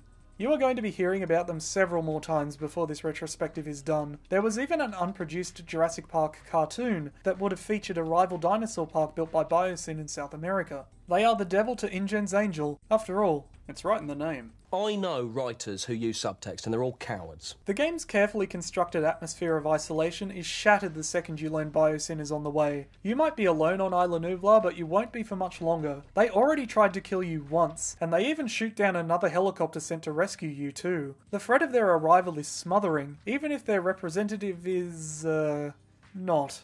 Nice of you to join me. I represent... Well, I guess it doesn't matter who I represent now, does it? Our people will arrive on the island in 3 hours. And we're after the same thing you are, so just stay in the visitor center. Should only take us about 30 minutes to complete our work. We don't want to hurt you, but if you get between us and those dinosaur eggs, well, I couldn't guarantee your safety. Just leave the eggs alone. and stay out of our way. I love this guy's performance. He is having the time of his life, and it pains me so much that this is his only appearance in the game, as far as I could find anyway. Why couldn't they get this guy to play Dodson in Dominion? The news that Biosyn is on the warpath changes the mood of the game. Beforehand you could take your time exploring the island and collecting the eggs. Now it's a race. Now you have a potential escape in Biosyn's own helicopter, but you need to finish collecting the eggs first. Which brings me finally to the gameplay. I really wanted to love this game. I really did. Everything I've spoken about so far have been aspects of it that I have loved. That's why I've been gushing over them so much. But I just can't get over the gameplay. This is a classic point-and-click adventure in every sense of the word. The amount of trial and error required to get through this game without a walkthrough is something I do not have the patience for. I really don't understand how you're expected to figure out some of the things you're meant to do to succeed. For example, did you know you're supposed to shoot this poor, innocent, defenseless, lovely, sweet frog? This is one of the more esoteric things the game expects you to do that I actually figured out myself on my blind playthrough. I wasn't even trying to see if it would progress the game, I was just farting about with the zapper. I figured out you can get this tree branch from this tree and give it to the baby Triceratops as well, but I was never able to find a way to open this already opened box. Most of the progress I made on my blind playthrough was by complete accident. Of the 7 types of dinosaur eggs you need to collect, I was only able to find 3. I figured out you could honk the horn of this crashed Jeep, but the Triceratops always killed me. The game outright told me that I needed to use the Brachiosaur kiosk to play a juvenile's call and access their eggs, but I could never find the CD needed to turn it on. I managed to get into the T-Rex paddock, but not past this door. I found the entrance to the Raptor nest, but was never able to get in. I got into the incubation chamber and stumbled onto the motion tracker, but never found the keycard to access the other section of the visitors center. I had all the pieces in front of me, I just couldn't put the puzzle together, no matter how hard I tried. The only areas I managed to complete were the Dilophosaur and Gallimimus routes, and it was only the Dilophosaur one I figured out without issue. The Gallimimus route I only half completed before stumbling into the second half at the last minute by accidentally shooting this poor innocent defenseless lovely sweet frog. This has a lot to do with the way the game handles clickable objects. If you can interact with something without needing an item, the cursor will change when you hover over it. A looking glass will bring you in for a closer look, a hand will either open something or pick something up, and an arrow will take you to another area of the park, all well and good. If something requires an item to be accessed instead of a hand, a little green X will appear, but it will only do that if you have the required item in your inventory. If you haven't picked it up, the cursor will remain a white plus sign as you hover over the area. I sort of understand the design decision there, but for the most part during my blind playthrough, I just thought it meant all these things couldn't be interacted with at all, and left. It's already really hard to pick out things you can click on in the background and things you can't, especially when the click boxes are so small for some of them. Some things are fairly obviously meant to be clicked on, but some things are very well hidden amongst the background, and others look like they should be obviously clickable, but either aren't, or require an item you don't have yet to use. It was so frustrating. It was only halfway through when I started noticing green X's where they hadn't appeared before that I realised it was related to what items you had in your inventory. It was only slightly earlier than that I realised the game was on a very strict timer. The game says you have 12 real-time hours to collect the eggs and escape, which, if you remain on the first screen of the game, you actually do. Move anywhere, however, and that timer goes down by 10 minutes, meaning you can lose entire hours just travelling between different areas of the park. The only places where it doesn't cut down by 10 minutes per screen transition are inside the visitor centre and inside the raptor-infested cave up in the mountain. Just about everywhere else you travel will cost you 10 minutes on the timer, which cuts 12 hours way down to a more frantic 2. And this is only exacerbated by the fact you need to unlock every door with a keycard every time you use them. Let me just be very clear right now. I hate these kinds of mechanics in games. Take Dead Rising, for example. Everything I've seen of that game I have absolutely loved. The style, the story, the setting, all of it. I love it. But it's a game I will never complete because of the time limit mechanic, and I've tried multiple times over the better course of a decade. I just can't get past that aspect of the game. It's too stressful for me trying to time everything perfectly. The same is true of this game. I only completed it for the sake of this video, and even then, like I've stated before, I had to use a walkthrough. I'll admit, the 10 minutes lost at every screen transition does give the island a sense of scale. The place is big, it takes ages to get anywhere, and the game isn't shy about showing that off too. But for a point-and-click adventure built around trial and error, the time constraints just ruin it for me. There is no way to play this game in one sitting if you go in blind. My first playthrough ran out the clock completely, but my second guided playthrough still ended with only a couple of hours to spare. That was partly my fault, I'll admit. I read a couple of sections of the walkthrough too fast and accidentally skipped over a necessary item or two, but even if I hadn't flubbed the perfect run, I don't think I would have made it to the end with too much more time to spare. The game does have an actual save system which mitigates this criticism somewhat, but you can only ever have one save file at a time, and you can accidentally screw yourself over if you save at the wrong time without already having everything you need to progress. Saving takes time too. There's only one room in the game where you can save, and it's the control room of the visitor center, which, like I've already stated, is also the only place to view Shimura's messages. You always know when you've got a new one thanks to this handy icon in the top left corner, but you can't access them until you're in this room, which means if you're out in the middle of nowhere, it can cost you up to 30 or 40 or even 50 minutes of time trekking back to see what she has to say next. The time loss sneaks up on you. It doesn't seem like much at first, but it flies by if you're not paying attention, or if you're stuck, which you will be, a lot, if you're not following a guide, and sometimes, even if you are. This game relies heavily on adventure game logic for several of its sections. It does try to give you hints in the info kiosks and in Shimura's messages, but the former can be difficult to pass from the genuinely educational content Bakker is trying his damnedest to present. And the latter can sometimes come in after you've already completed the section relevant to its information. The one most players are likely to come across earliest is the fact that eggs will die if you don't find somewhere safe to keep them quick enough. I found the incubator on my own in my blind playthrough, but not before losing several eggs, as presented by this icon in the bottom right. But it was only after finding the incubator myself that Shimura contacted me to inform me about it. This also happened in the second playthrough too. The only time she sent through a helpful message before I'd already completed the relevant objective was the video about the brachiosaurs, and it was no help to me at all. I had no fucking clue what to do with this information. Some of it comes down to the inventory issue I mentioned before, like how you're meant to get this hanging backpack down by cutting a nearby rope hidden in the background, but there are some parts of the game that are so esoteric, I'm really not sure how you're meant to figure them out. Remember this Triceratops that kept killing me because I kept honking the horn? Turns out what you're meant to do is honk the horn 3 times, so that the Triceratops charges it enough to dislodge all the items you need, then grab the injector off the ground, and use it on the other Triceratops nearby. How are you meant to figure that out? Even with the helpful hint Shimura sends through.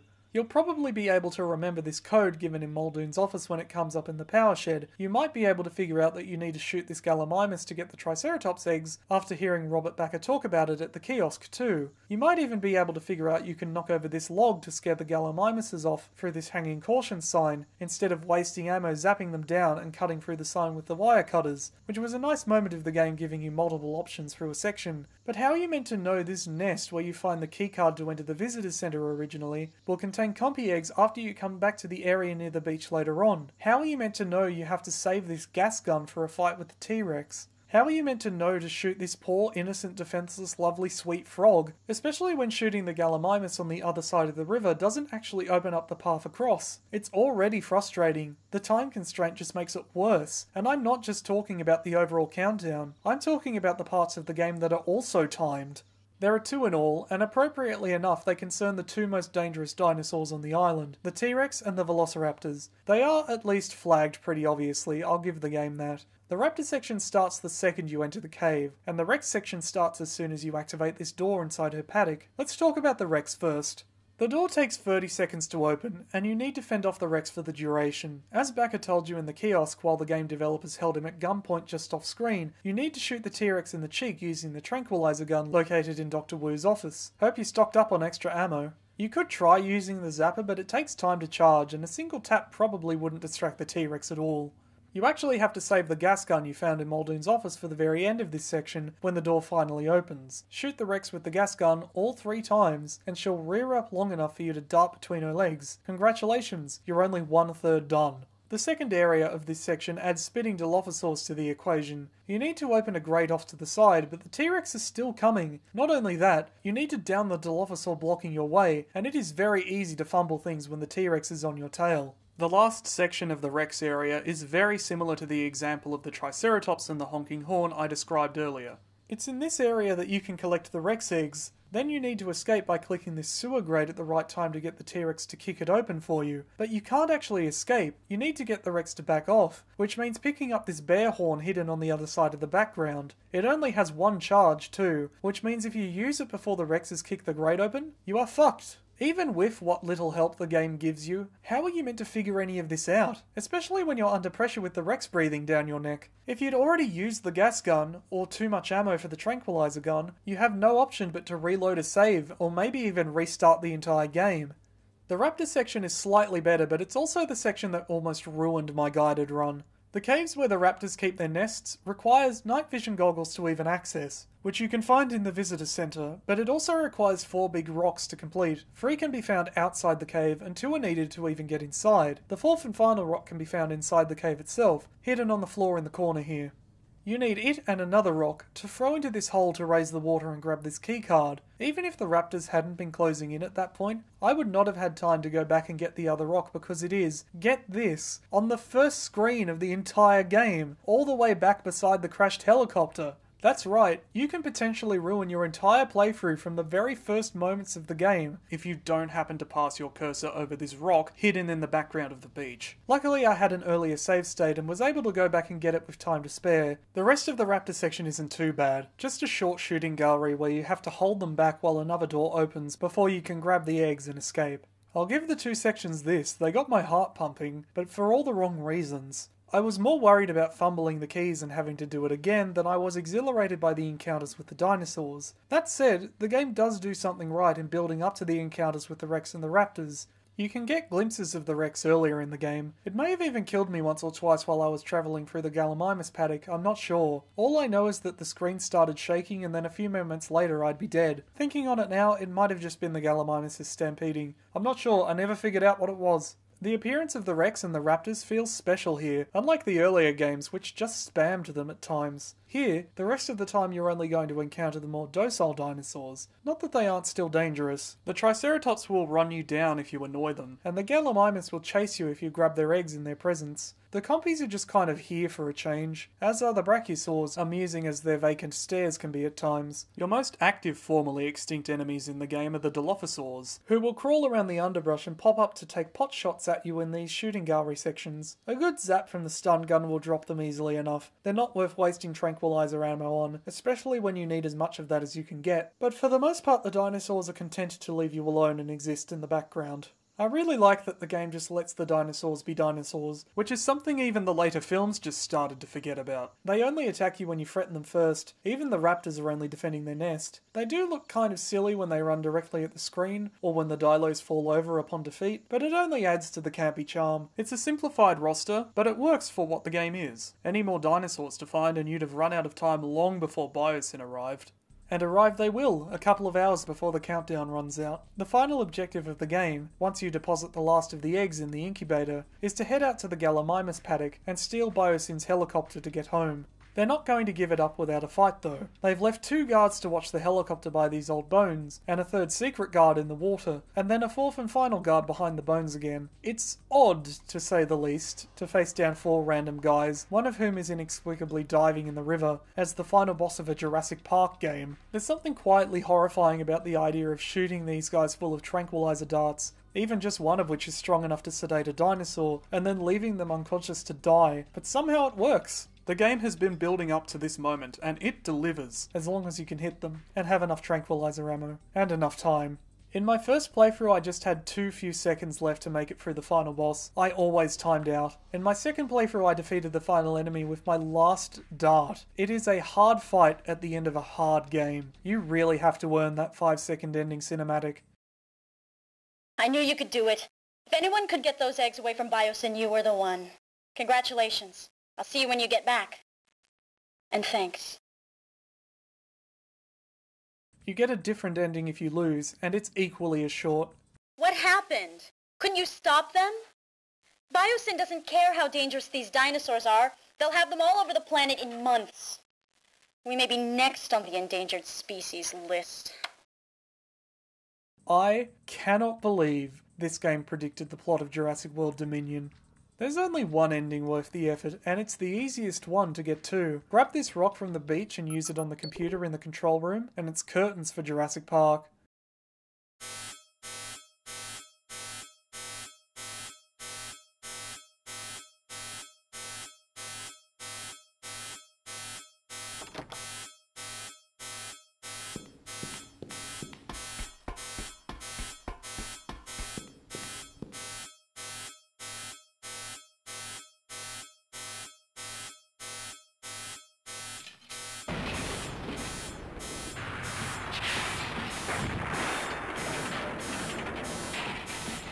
My favourite part of this ending is that it makes you sit through every scene transition out the door and down the stairs, despite the fact it's pre-rendered.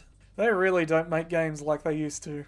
I'm so torn on this game. There's so much to love about it. The story, the atmosphere, the presentation, but the moment-to-moment gameplay just isn't worth it because of how the trial-and-error adventure mechanics clash with the time constraint. It feels like a game torn between two eras. On the one hand, it's cutting edge and groundbreaking with its full-motion video cinematics, a functioning save system, and use of an actual CD to play. On the other, it's archaic with its esoteric adventure game logic and time constraint mechanics. Which, when you think about it, reflects Jurassic Park pretty well, with its own flawed combination of cutting-edge technology and prehistoric attractions. It's flawed, but it can still be fun. The same cannot be said of the next game. Before I begin this section, I just want to apologise if the game footage is a little bit crunchy here. I played the game in full screen, but OBS recorded it like this, so I've had to blow it up to fill the screen so it's not like you're watching it on a late 2000s phone. You might ask, why not just go back and re-record the footage? To which I say, I don't think you understand. I'm never playing this game again, not even to get extra footage for it. You couldn't pay me to play this game for another 10 seconds. Jurassic Park for the MS-DOS is awful. Easily the worst game I've played for this retrospective so far, and easily the longest too. My playthrough clocked in at a monstrous 7 hours and 10 minutes, and every single one of them was agony. I need to vent about this game, so buckle up. You might be thinking, Monotom, you're not just gonna slap a full game critique into the middle of this retrospective. You fucking bet I am. Let's go.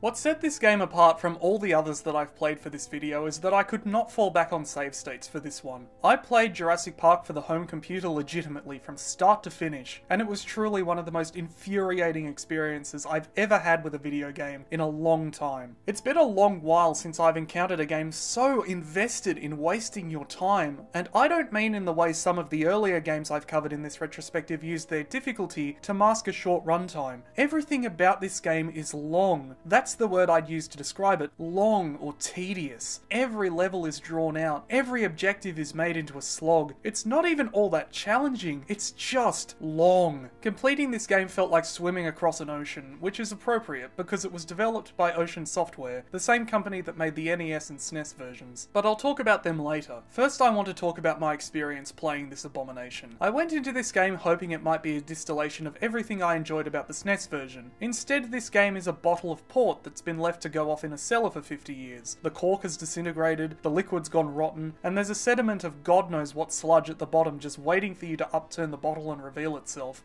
The game begins as abruptly as the others by Ocean Software. Just exchange the Jurassic Park gate for a crashed tour car. What is immediately apparent about this game is how goddamn beautiful it is. The sprite work in this game is gorgeous, even if Grant is missing his hat and looks kind of like a serial killer stalking his victim when moving southwest.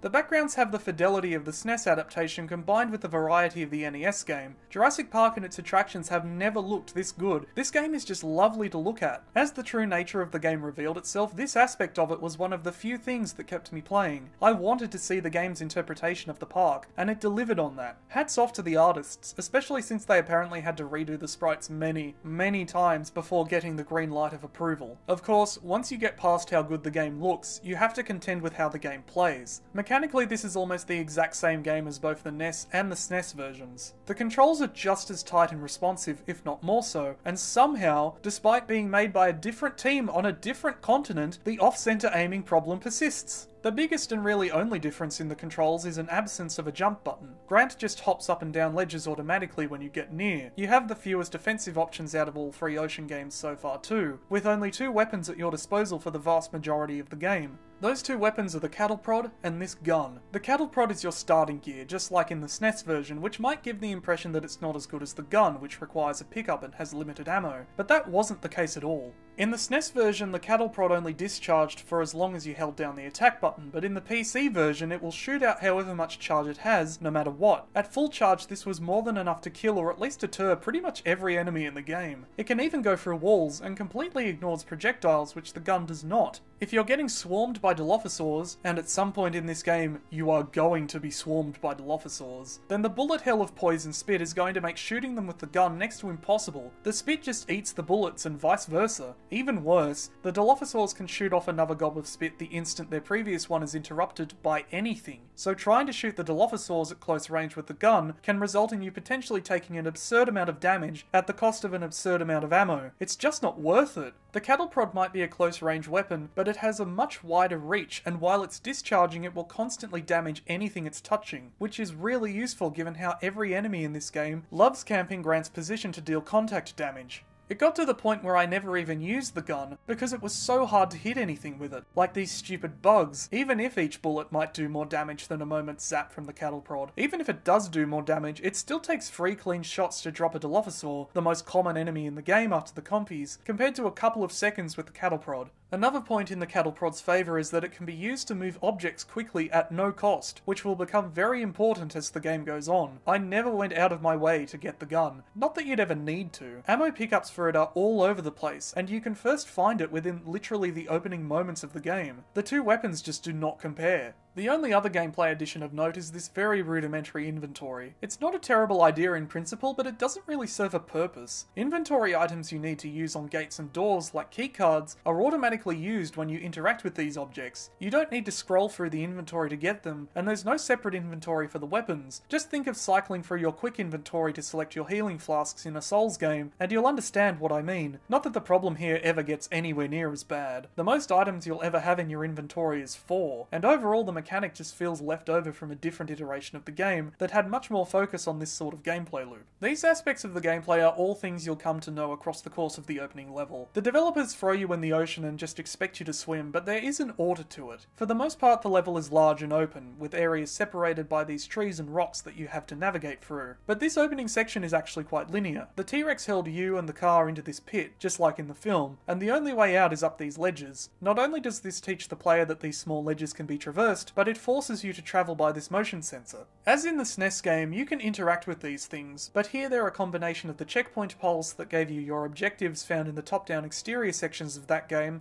and the much more elaborate terminals found in the first-person indoor sections. It's here that you get your first objective.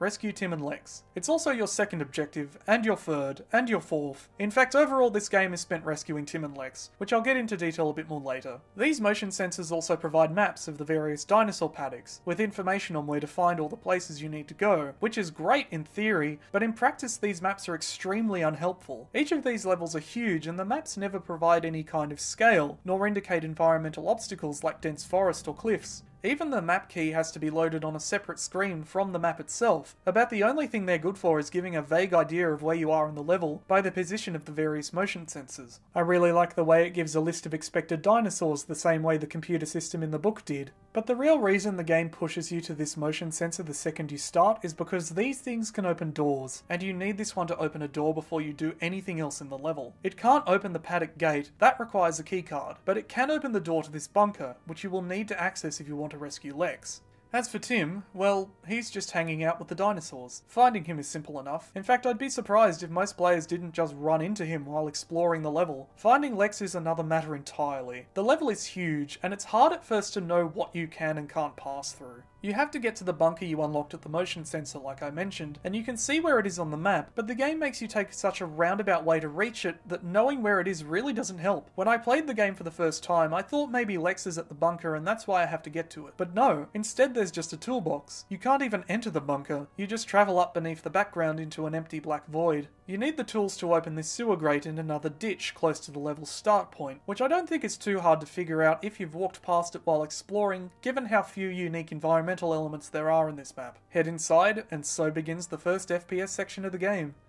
I'm just joking. The sewer looks like this. Not as impressive, is it? At least the music's pretty good.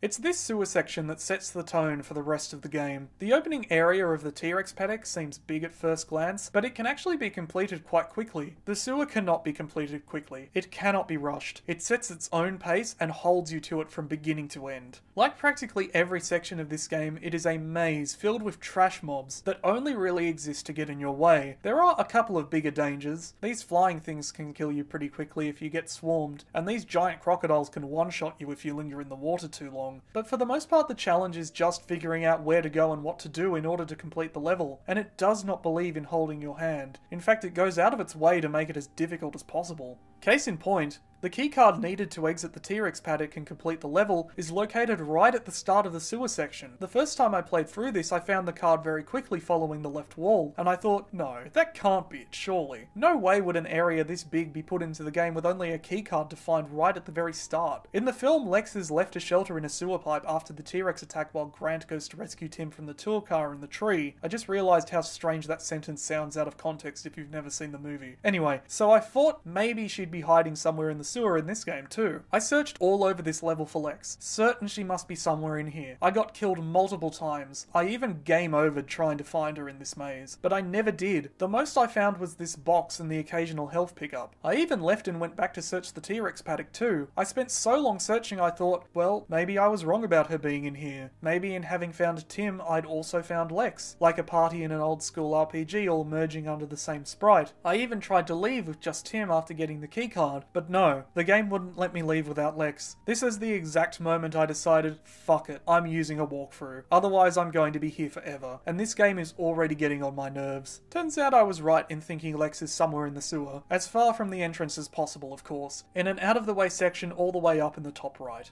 What I didn't expect is that it's not enough just to find her and bring her back to the entrance like you can with Tim. Remember that movable box on the very far left of the map? You have to push that through the sewer all the way to Lex for her to climb aboard, then push it all the way back to the entrance for her to leave. This is what I mean about the game being so invested in wasting your time, and this is only the start. True, once you find both her and the box, it's not a stretch to intuit you have to bring them together, given you can move the latter and not the former, but it's such a long way that even if you know what you're doing and where to go, it's still going to take ages, especially with how slowly Grant pushes the box. And that's not even taking into account you still have to avoid the enemies present in the sewer. The crocodiles can one-shot you, like I mentioned before, and though sometimes a sound cue plays to indicate they're coming, most of the time they'll just rise up out of the water and kill you before you can react. There is a method to speed these sorts of sections up, one I mentioned when talking about the cattle prod. If you're in the right position, the cattle prod can send movable objects jetting across the screen for seconds at a time, allowing you to move through the many box puzzles at a reasonable speed, and kill any enemies that happen to spawn right in front of you as well. But it's not without its dangers. Because it's so hard to see oncoming corners and dead ends, it can be very easy to cattle prod the box into a position where you can't move it. As soon as any of these boxes or rocks are pushed flush against a solid object, they cease to be movable and instead become ledges. It is possible to unstuck them using the cattle prod, but it takes time and is very fiddly. There were a couple of times while I was trying to push the box to Lex that I just had to reset the section by leaving because it got stuck at an angle where I couldn't prod it free. It even happened once on the return trip, but no way was I going to reset the section again after all the effort I went to get to Lex in the first place. I brute forced this section, I just wanted it to be over, and I still got so lost trying to find the exit that I took Lex right back to the box's starting position before I got anywhere near to getting her out of the sewer. After that, all that was left to do was take both kids to the exit gate, only to find I didn't have the keycard, which meant one last very frustrated trek back to the sewer to get it. It wasn't like I hadn't picked it up before when trying to find Lex, but the inventory resets when you die, and I'd been munched by a crocodile trying to get the box across the sewer. It was just one last dollop of tedium on the pile that is the first level. I was hoping it might just be a poor start. Level 2 disavowed me of that notion. The second mission begins with Grant alone. Lex and Tim are gone, having run across a bridge that collapsed behind them between levels. It's jarring to say the least, and a bit crap that you have to learn what happened from the nearby motion sensor rather than seeing it happen in-game. It's not like the game can't do it. There are other instances later on where Tim and Lex will run off in a scripted event, but here there's nothing. The motion sensor also informs you that in order to reach them, you're going to have to take a long detour through not only the Triceratops paddock, but the Stegosaurus paddock beside it, and the underground tunnels connecting the two. The second level actually only covers the Triceratops paddock, and the route through it is fairly simple and pretty short overall, but that doesn't mean it's over quickly. Far from it. About halfway through the level you'll come across a tall, narrow valley you have to run down chased by a very angry Triceratops. The Triceratops is faster than you, just like every dinosaur in the game, and there's no space in the valley to avoid it. Nor can it be stalled by weapons. The only way to get past it is to collect these clumps of berries found all over the level. The more you collect, the longer it will stop the Triceratops in the valley, so you don't need absolutely all of them, but you do need at least 3/4 in my experience. which still translates to a lot of collecting, because these things are spread thin across the entire map, and each one only fills up a tiny sliver of the bar. Needing to go through the motions of collecting these berries every time I died later in the level sucked. It's not even like it's challenging, since the berries are always in the same place every time you play. It's just tedious. It's an objective that only exists to waste your time. If you get frustrated and try to rush it, you'll probably just have to do it all over again anyway, because you won't collect enough to progress, like I did. I got so frustrated at having to do this over and over again that I actually had to step away from the game for a couple of hours. It's like those levels in Hitman Codename 47, another game I previously covered, that make you walk for several minutes in order to even re-attempt the challenging part of the mission. Because the second half of this level is challenging, and for all the wrong reasons too. Not far from the narrow valley with the Triceratops is a second valley with a second Triceratops. You can't run away from this one, instead you have to kite it into charging this conspicuous wall of stones in order to knock them down and escape. It takes 10 clean hits for the Triceratops to knock the wall down, but the game won't let you cheese it by running from side to side. The Triceratops has to hit the wall dead center, or the game won't count it. And you can't stay in the center and run when the Triceratops starts to charge either, because just to add insult to injury, the developers added this Dilophosaur up on a cliff to take pot shots at you while you're trying to bust the wall down. This thing cannot be killed, and even though its spit doesn't do that much damage, it adds up over time. And sometimes the Triceratops will just rubber band onto you and hit you anyway. But the absolute worst part of this fight is that the Triceratops can still kill you once the wall has been knocked down, if you're too slow, since it will keep charging you no matter what. It's awful, made so much worse by the knowledge that if you fail, you'll have to go collect berries for 5 minutes just for the chance to try again. When I first played through this level, I thought, oh, that's cool, when I came across this dead Triceratops, and when I found the other tour car, and the destroyed bathroom where Gennaro died in the film. But the last time I came through this level, the charm was tarnished. I never wanted to see this bathroom again.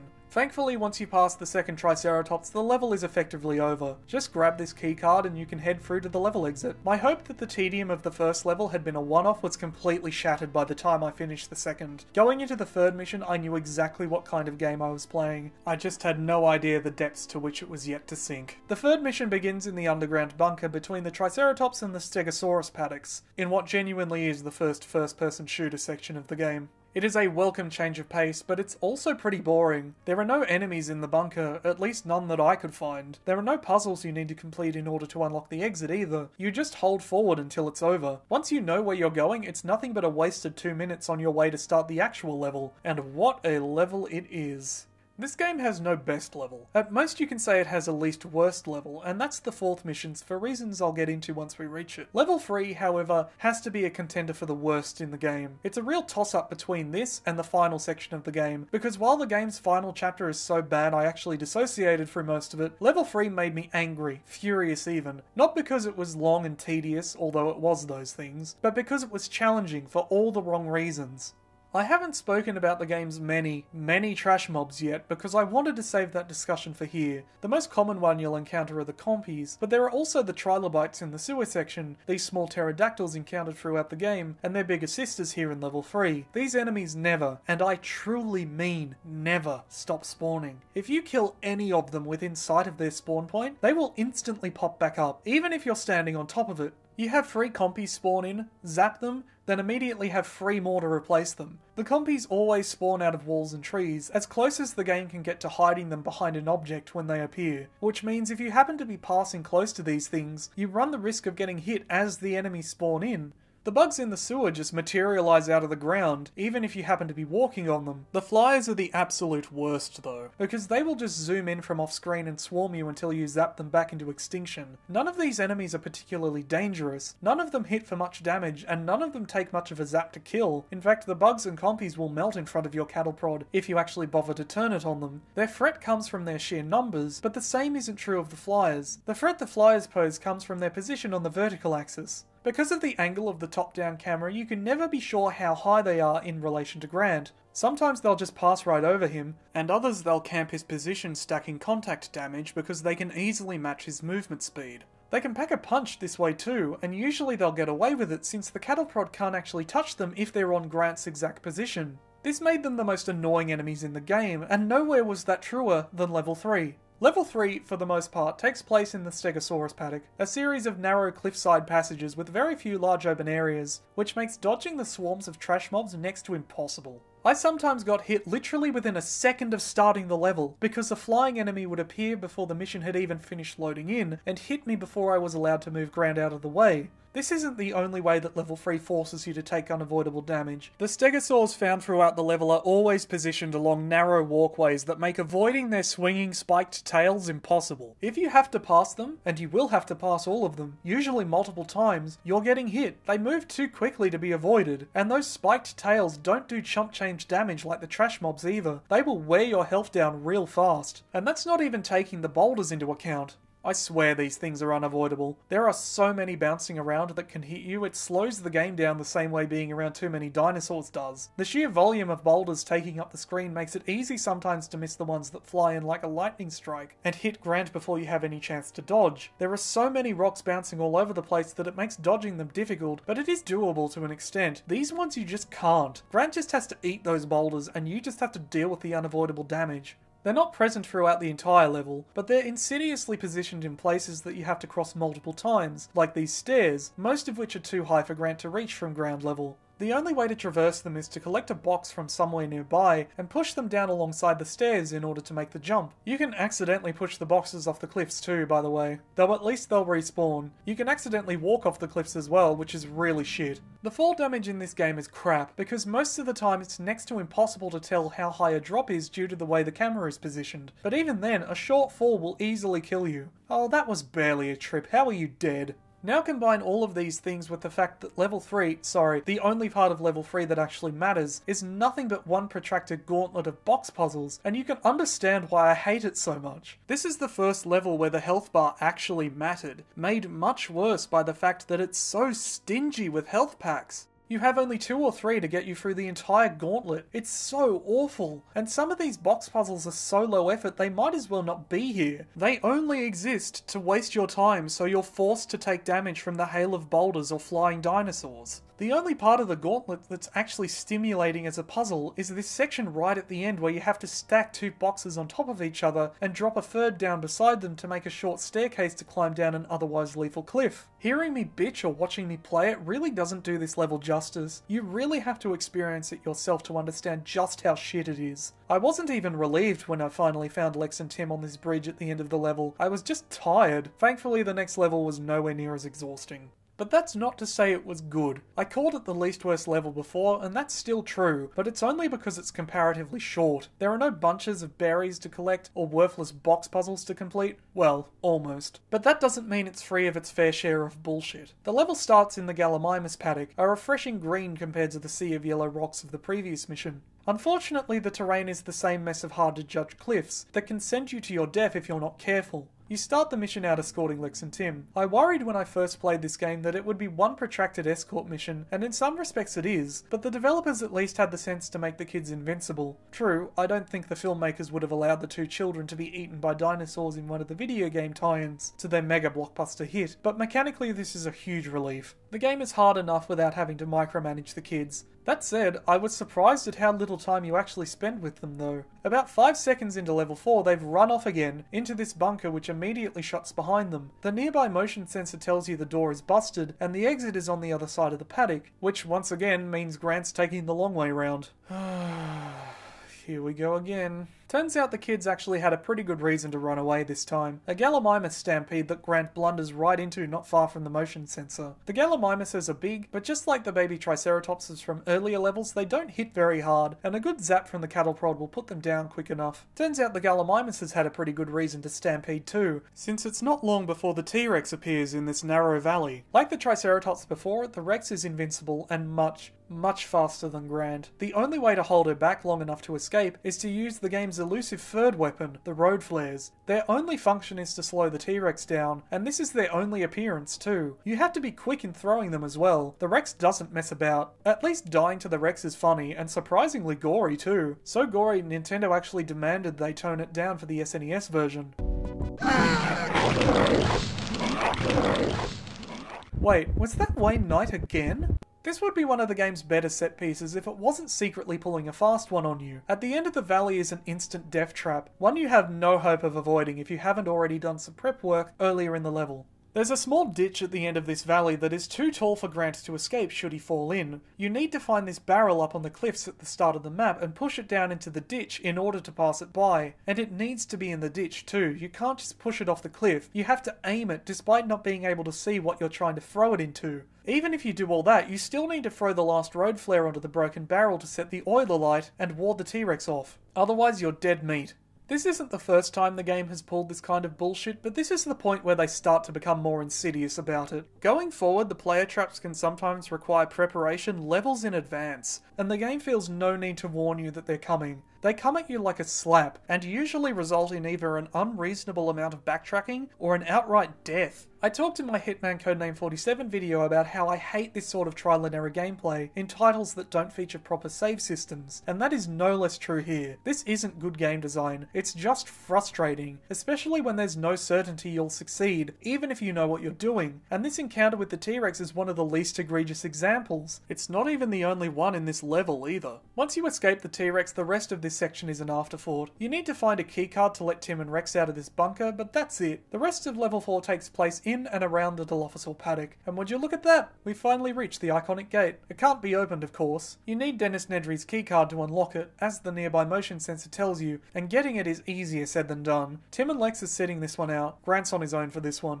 The rest of level 4 and the entireties of levels 5 and 6 take place in the same general area of the park, which I really like in concept, but in practice it really outstays its welcome. You start out in the Dilophosaur paddock on the north side of the river, travel across the top of the aviary, do a loop of the Brachiosaur paddock, travel back across the bottom of the aviary, traverse the Dilophosaur paddock again on the south side of the river, then travel the aviary for a third time by boat, do another loop of the Brachiosaur paddock from the water, and finally make your way through the Dilophosaur paddock again before returning to the park's main gate in order to reach the visitor centre and your goal. It is a long trip, and it really brings into focus the problems with the password system. This isn't like the Genesis game where each level was marked clearly on the map, was self-contained, and had its own associated password. This game overall treats the park more like one big interconnected environment, not quite an open world like the SNES game, or even something like a Metroidvania, but there's an attempt in the level design to create some sort of cohesive whole, like you'd find in a real-world location, rather than the abstract representation of a place common in video games at this time. It's not even like you're really backtracking through these areas, because even though you travel through them multiple times, you actually don't travel through the same parts. You can catch glimpses of places you're going to and places you've already been, but generally you can't access them depending on what part of the level you're playing through. It's very different from the first third of the game, where you only went through each paddock once, and therefore it was much easier for the developers to divide them up as levels with associated passwords. And because of that, for the first third of the game it wasn't a huge problem. There was the nothing first person section at the start of level 3, but that was really the only stumble. From this point on though, the levels get longer and longer, and the game gives out passwords at increasingly irregular intervals. Level 5 encompasses 2 separate trips through the aviary, on top of sections set in the Brachiosaur and Dilophosaur paddocks alone, and Level 6, while shorter overall, covers nearly as much ground. The game gets better about handing them out more often in the last third of the game, but it also starts handing them out arbitrarily with very little consideration given to where you actually are when they pop up. Not to mention one of them is rendered completely useless by the fact reloading a level resets your inventory in the same way dying does, as I'll get into later. Overall, it just feels like very little thought was put into dividing the game up into levels once it stopped being a straight journey through the park and started playing around with non-linear map design. That non-linear map design makes talking about this section of the game very tedious. In an earlier draft I started a play-by-play of every individual section, but it just went on for pages and pages and pages of script, and most of it boiled down to, you go forward until you find the level exit, which is true. There's very little you actually have to do in these sections other than press on. There's the odd keycard to find amongst a clutch of eggs, the odd door to unlock through a motion sensor, the odd box puzzle to complete or bridge to extend, but overall it's just a boring slog, made worse by the fact you travel through each area 2 or 3 times. The only interesting one to look at is the aviary, but it's also the most frustrating to play because of the presence of the flying enemies. At least you can skip most of the second trip through it by using this box to jump over this wall. To cut a very long and very tedious story short, the first zigzagging loop of the various paddocks is in service of getting to a raft at the end of this labyrinth at the end of the Dilophosaur paddock in order to reach a motion sensor in the Brachiosaur paddock that is, for some bizarre reason, located on an island in the middle of the river. I actually quite enjoyed the raft section, short though it was overall. It moved so fast the ichthyosaurs posed basically no threat, and it was a welcome change of pace after dealing with Grant's plodding movement speed through the rest of the game. Sure, the game tries to lure you into a trap with this waterfall in the aviary, and you don't automatically jump aboard when you find it, you have to swim to it, which I wasn't aware you had to do the first time I got to it, but overall I enjoyed it, if only because it was unique. Much stranger is your objective to recover the embryos stolen by Nedry located in the Brachiosaur paddock. It's here that you can find Nedry's crashed jeep too, and the embryos he died attempting to steal strewn across the ground, which you are instructed to collect before continuing on by a nearby motion sensor. You have to do it quickly too, because the door to the aviary you unlock from the motion sensor will only remain open for the next minute, and if you miss that window, you'll have to do a loop of the entire level just to get back to the terminal and unlock it again. The ridiculous thing is, you shouldn't actually collect the embryos right now, despite the game's implication at the terminal that you have to, because if you happen to die after this point in level 5, your inventory will just reset, and you won't return to the Brachiosaur paddock until level 6, after you've got the raft. It's bizarre, I don't know why it's like this. The only other bit worth talking about in this entire long-winded section of the game is this walk along the northern edge of the river in the Dilophosaur paddock at the start.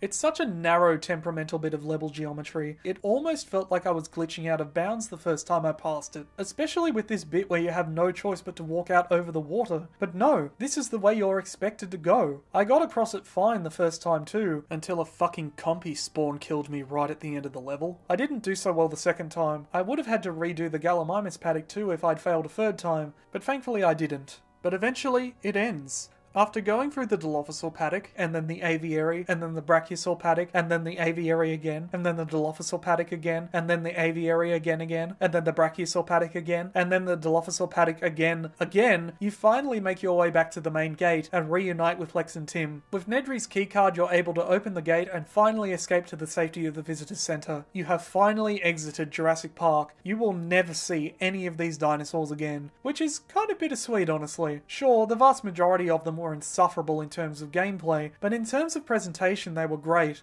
The T-Rex and the Triceratops might still be the same fundamental sprite as in the NES and SNES versions, but they have never looked better. The massive dinosaurs overall were a highlight. The massive stegosaurs, the giant pteranodons that drop rocks in the aviary but are otherwise pretty harmless, the huge stampeding gallimimuses and the baby triceratopses, the ichthyosaurs and the brachiosaurs in the river, they may vary wildly in size from reality and even the scale the game is trying to adhere to, but they looked so good I usually didn't care. I almost wish they'd been used more, a double-edged sword of a wish, I know, but they're all used so infrequently that the roster of enemies feels tiny, despite how many dinosaurs there actually are. The T-Rex appears exactly once in the entire game, so do the Gallimimuses and Stegosaurs and adult Triceratopses. The Ichthyosaurs, Brachiosaurs and giant pteranodons appear multiple times, but that's only because you travel through that section of the park multiple times in levels 5 and 6. Whereas the smaller dinosaurs, like the Compies, the Dilophosaurs and the smaller pterodactyls, are just everywhere. They never stop appearing. There are a couple of levels that have unique smaller enemies, like these annoying bugs, sure, but for the most part the game feels like it only has 3 overall, the Compies, the Dilophosaurs and the Flyers, and none of them were mechanically engaging to fight.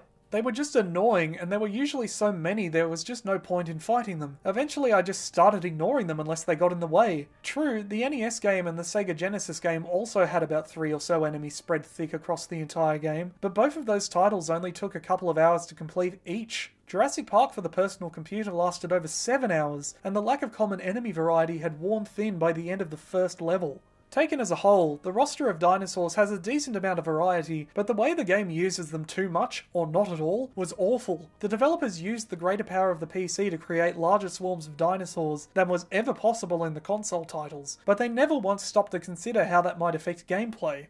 True, if there were fewer dinosaurs, most of the game would just be spent walking from place to place, because the maps are so big, but the game just ended up being that anyway, just with more visual noise. Surprisingly, the only dinosaur they didn't overuse were the Raptors.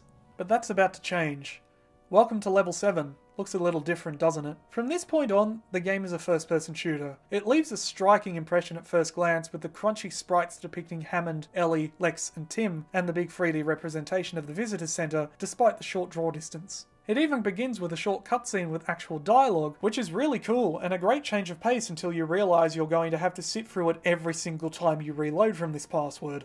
And you're going to be reloading it a lot if the game runs like this, as it did for me. Yeah, this is really bad. I thought the interior sections of the SNES game were slow. I didn't know what slow was until I got to this part of the PC version. And the worst part is, I genuinely thought the game was meant to be like this. Not just because of how slow the interior sections of the SNES game had been, although that was a factor, but also because I'd already had to troubleshoot the first 2/3 of the game. The game initially launched with joystick control enabled, and for whatever reason that causes the game to slow to a crawl until you turn it off. Given how well the game ran after I did so, I figured it was running as intended. I tried, for 50 whole entire minutes, to complete the game with it running like this. It took me that long to step away from the game and even check if it was running properly, because I'm just that stubborn apparently. Playing the game like this is not impossible, but it's so close that it might as well be. You can't hold down the run button or you teleport across entire rooms, so I learned to sort of tap the forward key to keep myself moving. Eventually I sort of got the hang of it. I probably could have even completed the game like this, if not for the new enemies. The game has shown admirable restraint in holding back the velociraptors, but they are out here in force now, and they are impossible to deal with when the game is running at this speed. You always know they're coming. They have an associated musical cue that tells you when you've been spotted, but it really doesn't help you when you can't turn around. Each one could easily take me down 1/4 of my health, and even more if I was unlucky, which basically made this room in particular impossible. There are up to 5 raptors waiting for you beyond this door. The most I got with the game running at this speed was 4. That was the straw that broke the camel's back for me. After that I stopped the game and went to check if something was wrong. It took a little tweaking in the DOSBox config file, but eventually I got the game running as intended, and wow, that is much better. Looking back on it, I really don't understand why I didn't realise this sooner. Obviously a computer would be more powerful than a console, even in 1993, but whatever. We're here now. Let's keep going. This fix instantly transformed the last third of the game into my favourite part, for a couple of minutes anyway. This recreation of the visitor centre is so good and you have free run of it. You can visit the control room, you can visit the theatre from the start of the film too. You can even visit the atrium, though it's missing its iconic skeletons. The raptors are a lot easier to deal with as well, unsurprisingly. They look better too. As usual in this game, the artwork for them is amazing, even if they take about 8 shots each to kill from this shotgun. The 4th and final weapon you're given. It's a hit scan weapon. As long as the raptors are in front of you, you're pretty much guaranteed to hit them. It is extremely functional, but I wouldn't call it good.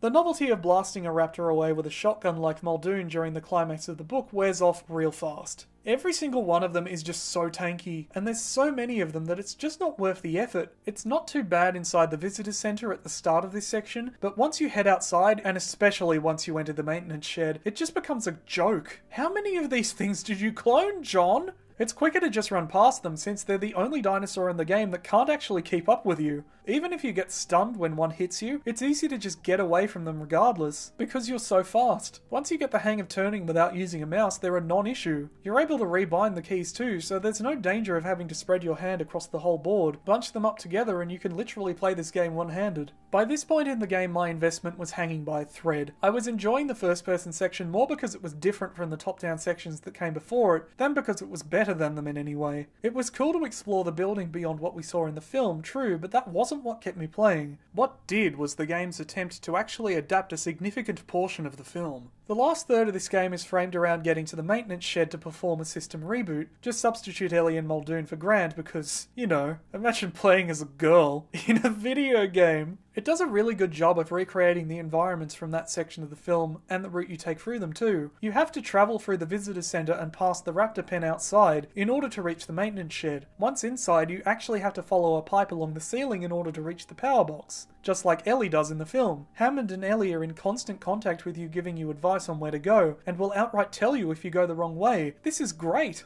In fact, one of the few things the game does right is that sense of journey on your escape from Jurassic Park. You start in the T-Rex paddock where the tour ended, and have to fight your way back to the visitors centre tooth and claw while keeping Tim and Lex safe. There's an attempt by the game to create the park as a coherent, interconnected space, so it doesn't feel like you're just travelling from level to level. It actually feels like you're making tangible progress. This game is one of the few to attempt adapting big set pieces directly from both the film and the book as well, like the T-Rex attack on the Gallimimus stampede and the process of restarting the power from the former, and the river chase, the aviary, the raptor nest, and the underground tunnels meant to give the park's employees quick access to every part of the island from the latter. It's a valiant effort, and with better gameplay it would capture the atmosphere of the source material really well. This isn't like the Genesis game. This does feel like Jurassic Park. It's just buried under mountains of bullshit.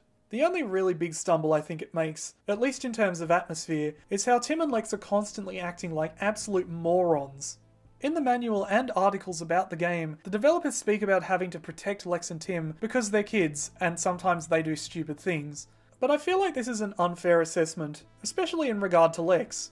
In the film, the only really stupid thing she does is turn on a torch and attract the T-Rex when it is attacking the tour cars. The way she constantly screams isn't idiotic, it's a natural response to being in a dangerous situation. I would be screaming too if I was being menaced by a T-Rex or velociraptors. Overall, it just feels like the games did her a bit dirty, and Tim as well because he's generally pretty on top of things. But whatever, it's a nitpick. Otherwise, it's a valiant effort, and with better gameplay, it would capture the atmosphere of the source material really well. Which is why what should be a claustrophobic game of cat and mouse between you and the raptors in the maintenance shed becomes a matter of holding forward and following the straight line in the ceiling until you find the power box somewhere in the depths of the building. The walkthrough I used for this game basically ended at the start of the first person section because they claimed the game just tells you where to go, and it's boring to play from this point anyway. They made the effort to list the rest of the passwords and then signed off. And you know what? They were absolutely right. This game does tell you exactly where to go from this point on, and it is boring. These first-person environments are massive, but the game doesn't want you to explore them. It wants you to follow a straight line right to the end, which is kind of a shame because a lot of effort obviously went into making them. Finding the power box is a relief, but it's definitely not a victory. Of course, now you have to get back out again, but the game doesn't want you going back the way you came. Ellie directs you to a network of tunnels under the maintenance shed that can bring you back to the visitor centre quickly, a real Hastings cut-off of a shortcut. You're going to need night vision goggles to get through them, but don't worry, because Hammond tells you they're somewhere in the maintenance shed. What do you mean, they're somewhere in the maintenance shed? That doesn't fucking help me, John. The building's fucking huge. It's so big they had to split it into separate areas. Somewhere in the maintenance shed? On which side of the fucking load zone, John? Spared no expense? How about you spare me your bullshit, you capitalist fuck, and just tell me where it is? Somewhere in the maintenance shed. Fuck off. My boot is going to be somewhere up your ass when I get back to the visitors centre. You deserve to be eaten alive by compies. You want to know the best part? That somewhere turns out to be right next to the entrance of the maintenance shed. So if you don't pick up the goggles when you first arrive, and why would you when the game never bothers to tell you you're going to need them, or that they even exist at all, you're fucked. You're going to have to make the trek all the way back through the level, and that's if you know where they are. Do you know how many side rooms and dead ends there are in this building? Do you know how many extra raptors you're going to have to go through? Somewhere in the maintenance shed? You might as well say Earth is somewhere in the Milky Way.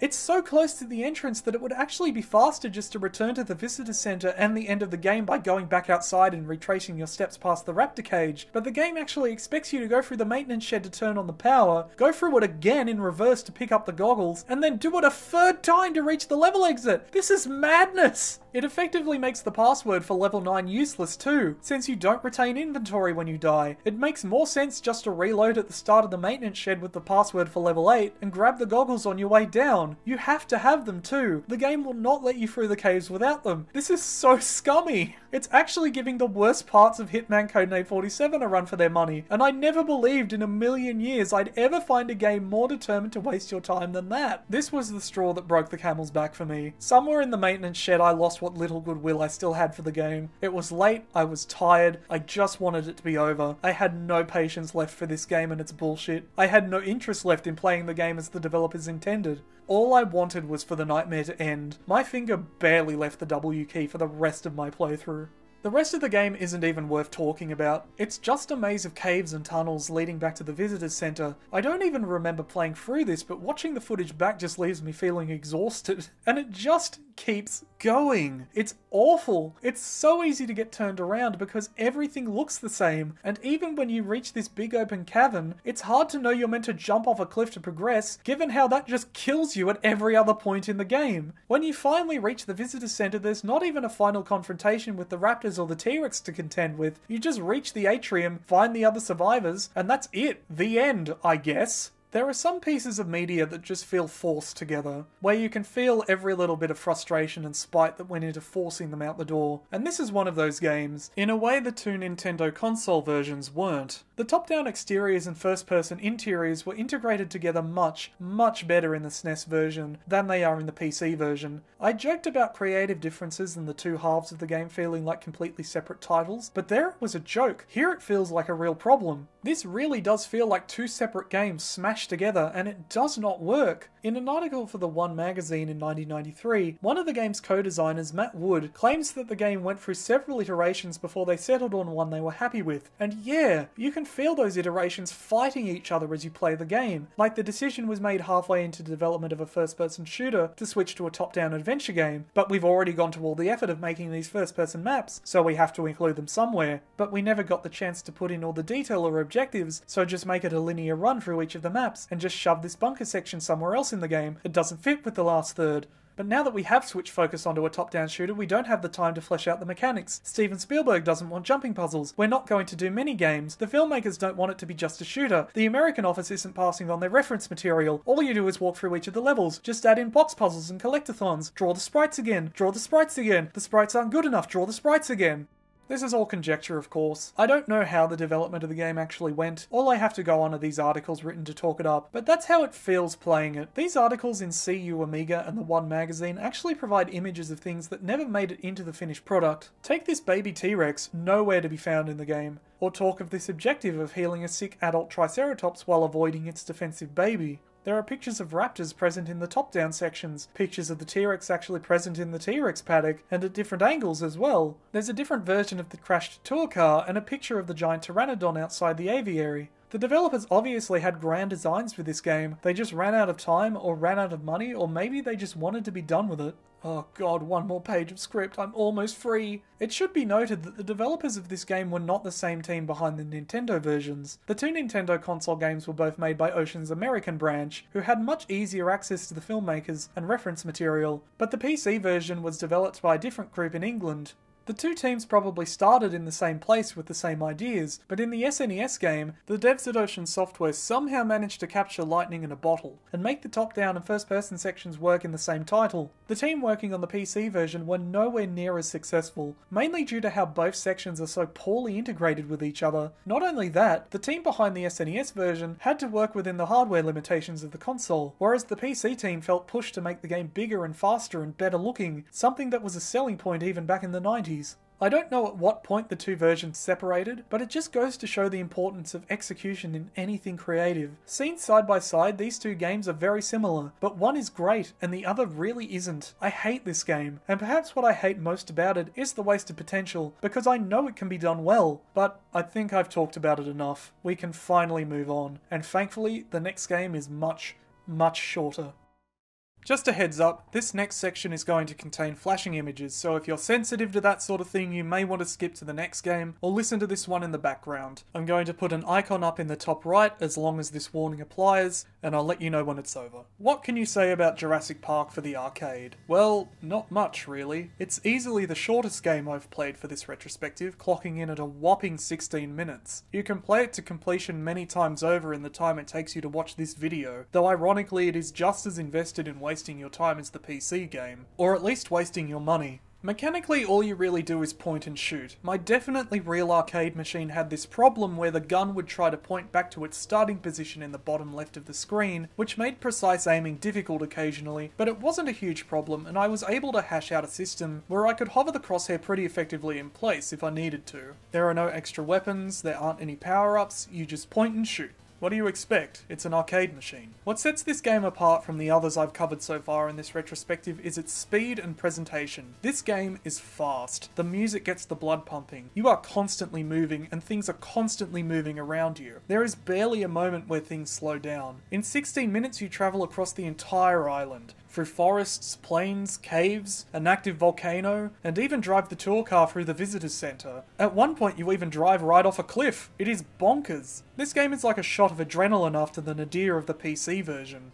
The dinosaurs come at you so fast that it's actually impossible to avoid taking damage sometimes. Maybe it would be easier with a second player, but I don't think I could convince anyone to play with me. In single player at least, all you can really do sometimes is sit back and let the dinosaurs swarm across you. The game really wants your money, and it's going to do everything it can to get it, even if that means cheating. It is very satisfying to hold them at bay though, especially with their constant squeaks and cries.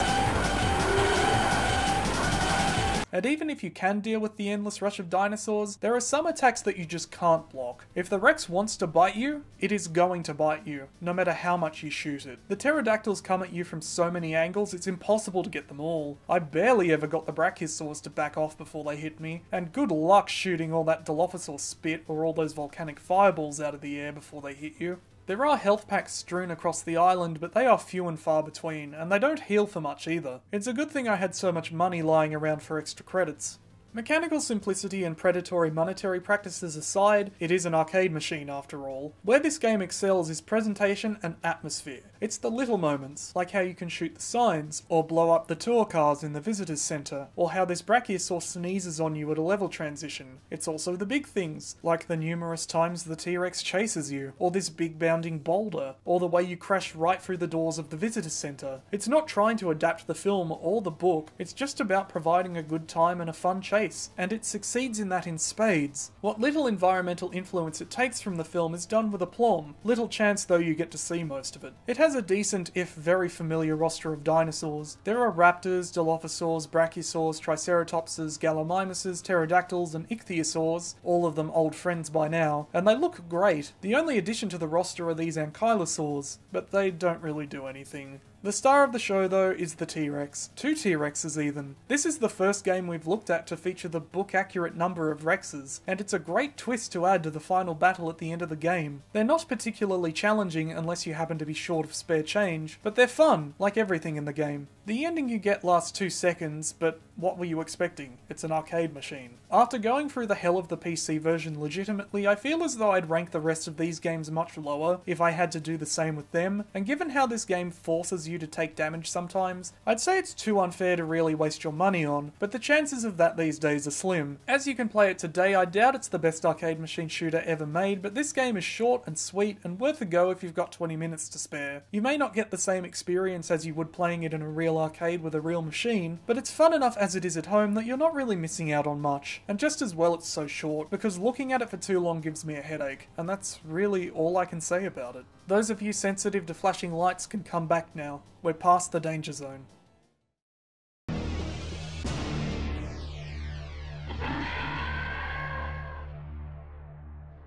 I really tried to go into Jurassic Park 2 The Chaos Continues with an open mind. I really did. I don't go into games wanting to hate them. I give everything I play the benefit of the doubt, even when I know that game has been critically panned. But this game was on thin fucking ice from the very first moments of the opening cutscene. I'm going to be seeing this logo in my fucking nightmares. How many Jurassic Park tie-in games did you fuckers make? Whatever goodwill Ocean Software had fostered with the SNES game was well and truly gone by the time I got to The Chaos Continues, thanks to the genuinely atrocious experience of the PC version. I just couldn't give Ocean the benefit of the doubt anymore. The instant I sensed they were back on their bullshit, I turned on this game and never looked back. It did not take long. My playthrough for this game took a respectable 4.5 hours, but I was ready to stop playing by the end of the first level about 30 minutes in, and that was entirely due to the gameplay. Perhaps what soured me on the game so quickly was how well it started. There's an introductory cutscene, with dialogue even, crunchy though it is. Go! Go! Go!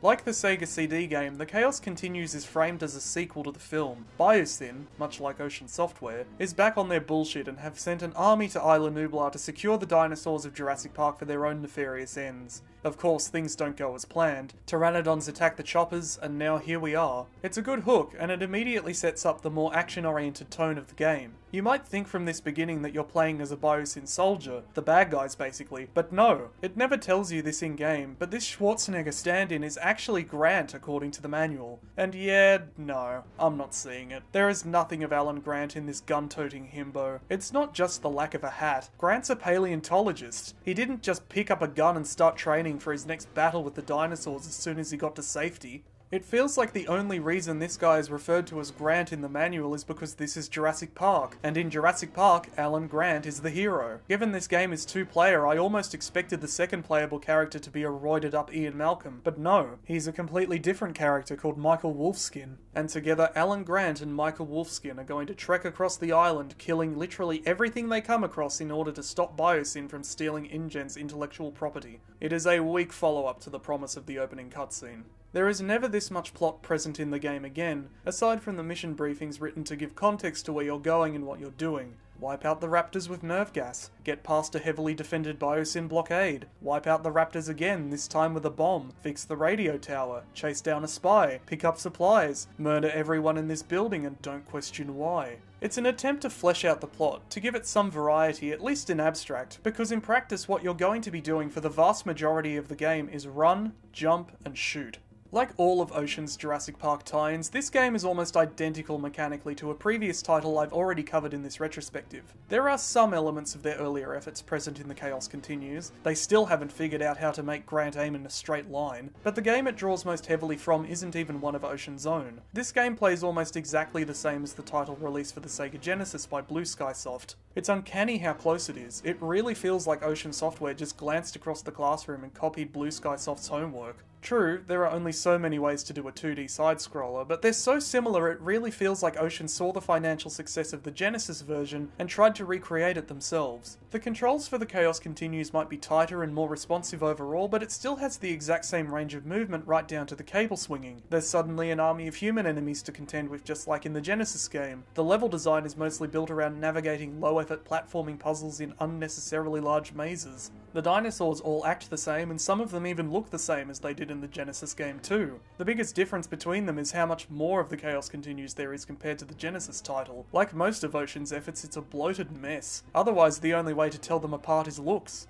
I'll give Ocean Software this. Their games looked great, and The Chaos Continues was no exception. The game's presentation is its strongest selling point, but it's also not enough to sustain a game across a 4-hour playtime. The first few times I saw this parallaxing jungle, or open field, I was impressed. The dinosaurs look great and the humans look great too. There's never any confusion about what you're looking at or who you're fighting, but by the end of the game I never wanted to see any of these sprites again. I never wanted to see any of these animations again. Everything looks good the first time you see it, but every single one of these levels is reused at least once, with only minor variations to the layouts or backgrounds. The only truly unique level is the final one, and most players will probably never even see it because it's such a chore to reach. The Chaos Continues actually fixes a few of the problems I had with the Genesis game, but it also introduces a host of new ones that make it worse by far. The first is the sheer size of the game. The Genesis title wanted 2 13-mission campaigns, at least according to that article I referenced earlier, but ultimately only managed a 7-level Grant campaign and a 5-level Raptor campaign. At first glance it has The Chaos Continues beaten handily. There are only 6 missions listed on the select screen at the start of the game, but that's before you take into account that there are an additional 6 emergency missions that follow them. The main missions you can play in any order, but the emergency missions are given to the player in the arrangement the game has set, and you cannot fail a single one of them if you want to reach the additional 2, possibly 3, possibly 4 extra ending levels between the player and the credits. Which brings the final count to a potential 16, and that is insane when you consider there's no save system of any kind. Not even passwords to mark your progress. You have to do all this shit without game overing once, and it's just not fun. Because the other biggest issue The Chaos Continues introduces to the Genesis game's formula is an unfair level of difficulty. And I know.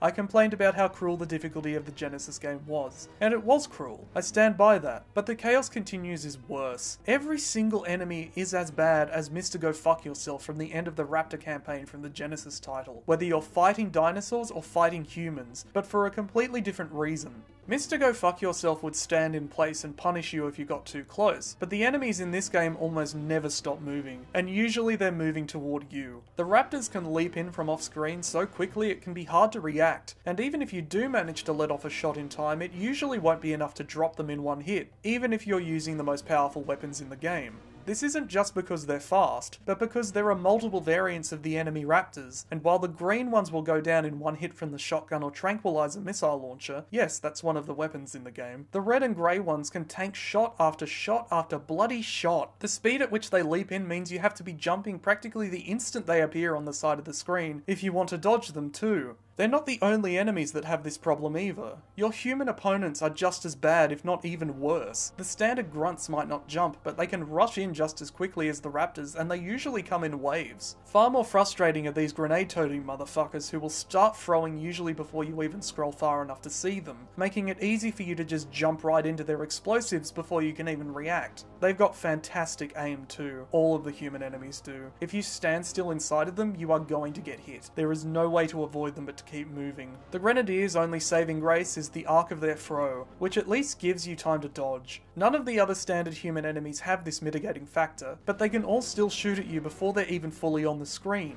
These flamethrower guys will just march right in and let her rip, or else they'll smugly wait for you on an out-of-reach platform just daring you to get in range. Once you do enter the range of their flamethrowers, they will not stop shooting until you kill them. Dodging past them just isn't an option, because they will deal constant contact damage to you as long as you're in range, and one flamethrower guy can easily take off half your health in one go if they don't kill you outright. The best way I found to deal with them was to duck under their flames and shoot, and even that didn't work 100% at the time.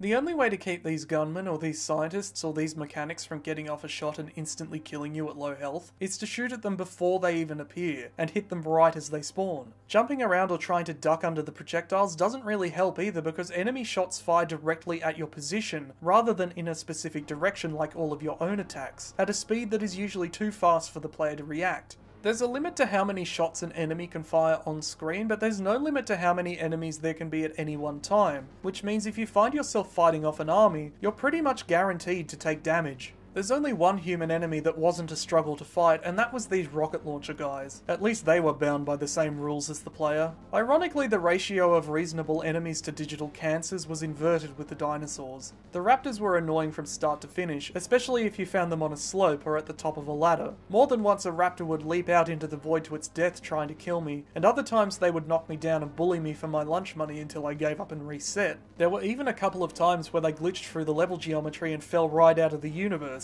But sadly I don't have that footage anymore. Yes, the raptors were annoying, but the rest of the dinosaurs were pretty easy to avoid overall. The compies and oviraptors run back and forth, annoying but not impossible to avoid. The flying bugs, yes they're dinosaurs, the gallimimuses and the dilophosaurs were all the easiest they've ever been in an ocean game, although the dilophosaurs could still shoot at you from off screen. Like the PC version, these giant pteranodons were just happy to be here. The Triceratops inexplicably found underneath the island's volcano is intimidating but completely optional to fight until one of the final levels. But these small flyers. Oh, the small flyers. They were a constant frustration in every section they appeared, swarming in from every possible angle with their stupid zigzagging movement to make dodging them impossible, never mind actually hitting them. But by far the worst enemy in the game was this guy. That's right, Mega Man. Fucking Mega Man can go die in a fire, because he's just not fair to fight. Forget about how much bloody health he has. He reads your inputs as you fight him. Try to duck, he'll duck with you. Try to jump, he'll just aim up. Try to run away, he'll just chase you down. And because projectiles are so fast in this game, if he gets off a shot, you're pretty much guaranteed to get hit. There's almost no chance you'll avoid it. If you have low health, running into this guy is basically a death sentence, even if he's the only enemy around. He's just so awful. Now take everything I've just said about the enemies and consider every time you're hit by anything other than a simple bullet, you're thrown flat on your ass for a full second, and that they sometimes respawn even if you've already killed them. Now add on top of that how much this game loves putting enemies in tight, cramped spaces, or behind objects you can't shoot through, or between objects you can't shoot through, or how it loves to hide them across gaps you need to jump, or at the top of ladders you need to climb, or right beside environmental hazards, or behind doors. The enemies in this game are so fucking fast they can have already started their attack before Grant even finishes walking through the door. You can literally be killed before you can even do anything to stop it. I mean, look at this shit. Two fucking flamethrowers right beside the door. How is this fair? There's no reason to actually enter this room either. How is this anything other than a cruel instant death trap for an unsuspecting first-time player? These enemies and the way the game just spams them at you is bullshit, and the game knows it's bullshit. Take this moment where you have to cross a gap in the jungle. There's a guy with a flamethrower standing on a platform in the middle of this pit, and the only way across is by slowly swinging from these vines. Unless you position yourself in exactly the right spot on the edge of the chasm so you can actually hurt the flamethrower, because even though you can see them, that doesn't always mean the game accepts that they can take damage, or you dare attempt shooting him while hanging from the vines, which is just going to waste time and get you hit, you are going to take damage when you cross over. Immediately after this section there's a health pack, which says to me the developers knew how unfair this section was, and added this pickup to lessen its sting, and even then, it's still surrounded by compies. This is a one-off moment of sympathy from the game. Most of the time health and ammo drops are hidden behind powerful enemies, so the pickups don't actually improve your position. They just bring it back up to what it was before you went off the beaten path to search for help. The game is far less miserly with health and ammunition than Ocean's previous Jurassic Park tie-ins, but the difficulty is so stupidly high it doesn't matter. Even once you get the hang of the controls and learn the enemy patterns, it still doesn't help because there's usually so many of them, one is bound to hit regardless of what you do. It's so frustrating.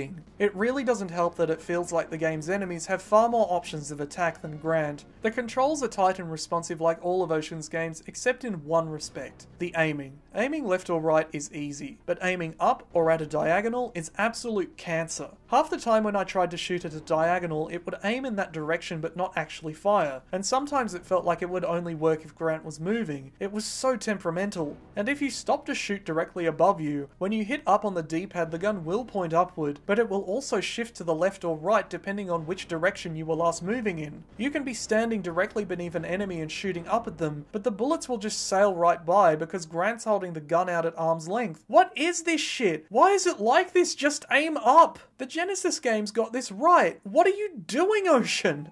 It should also be noted that enemy projectiles never lose their efficacy across large distances, but yours do. The game actively punishes you for trying to keep your distance from enemies that all hit like dump trucks by making your bullets weaker the further away they are from you when they hit anything. And they're not that strong to begin with. The stun gun and the rifle are effectively useless unless you literally hack the game with a Game Genie to make the latter a one-hit kill weapon. The tranquilizer gun and the machine gun are little better. The enemies are so fast they'll just close the distance before these pea shooters can put any of them down. The best and only worthwhile weapons in the game are the shotgun and the tranquilizer bazooka. They're the most satisfying to use, but they have the least amount of ammo. Each only get 20 shots at the start of every level. And they still lose efficacy over distances.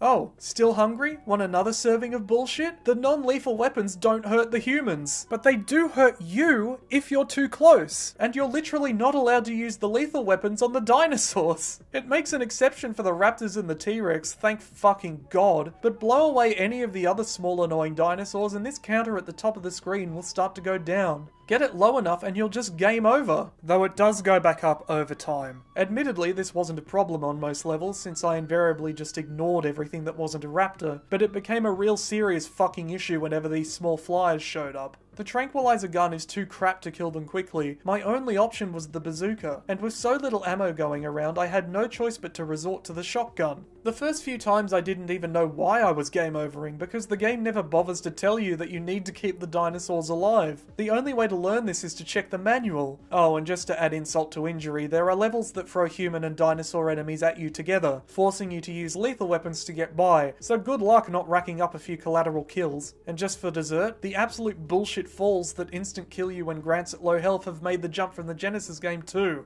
Fuck off. To the game's credit, it does give you a dodge, which looks more like Grant striking a pose than anything else. Knowing it's a dodge, I sort of see it, but it's not actually that useful because pressing the button stops you dead in your tracks. And if you do that, you're just going to eventually get hit anyway, even if you do manage to successfully dodge the first few attacks. The game is constantly stacking the deck against you, and I feel like I haven't even scratched the surface. You're given the freedom to choose the 6 main levels in any order you want, but they're not listed in order of difficulty. The hardest two, Blockade and High Terror, are in the middle of the group, and the easiest, Protect the Gallimimus, is the very last one on the list. The only one in the correct position is T-Rex Rampage. I don't get it. What is this game? The Chaos Continues is terrible at telling you where to go too. The first time you come to a level transition in the bushes of the opening mission, the arrow telling you that it's there is hidden behind a foreground object, and that's not even the most egregious example either. Most of these levels, even the ones that are nothing but flat terrain running left to right, are convoluted mazes that have environments that are all so similar that it's impossible to tell where exactly you're meant to go, or even if you're going in the right direction. These levels are flush with dead ends, side areas that loop you back around to earlier parts of the map, and drops that literally lead nowhere. They're only here to turn you around and waste your time. You can suffer through some massive areas thinking you're going in the right direction, only to then discover the hell you've been marching through. Leads to a couple of pickups not worth the effort of reaching.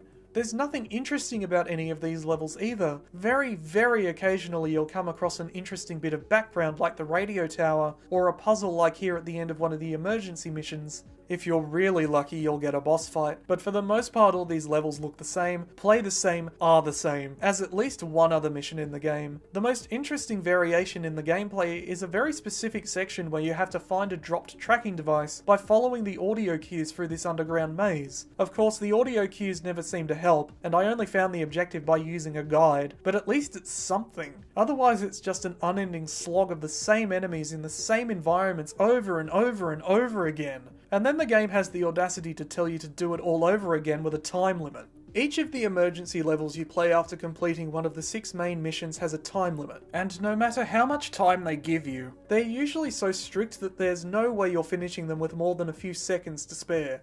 It is frustrating enough to play this game at your own pace. It is infuriating to play it at the games, because it has no reservations about pulling all the same bullshit that it does in the main levels. That example I used earlier of the flamethrower guy in the middle of the pit you have to cross, that was in one of these timed levels. Some of these timed levels are just as maze-like as the main ones, and they're just as shit at letting you know you're going in the right direction. That you get knocked down every time you get hit by an enemy isn't that much of a problem in the normal levels, but it becomes a huge issue here because every second counts. Get knocked down one time too many, get stuck on obstacles or blocked by dangerous enemies one time too many, and you've just got no hope of completing these missions. And you have to complete them too. You cannot access the ending levels of the game if you don't, so you have to rush, but you can't rush because the game puts every obstacle it possibly can in your way, but you don't have the time available to deal with all of them safely, so you have to rush. It's just a vicious cycle. Even with the advantage of save states, I had to restart some of these levels over and over again because the time limits were so strict. Without a guide, I never would have got through them at all. It's horrible, honestly worse than anything the Genesis game did, and right up there with the PC version in terms of time-wasting game design. But somehow, the Chaos Continues commits an even greater sin than the PC version. Because although you need to beat all 6 emergency levels to reach the climactic section of the game, if you want the complete ending, yes, not best ending, not good ending, the complete ending, you have to play through the game on the hardest difficulty, and that is just a chore.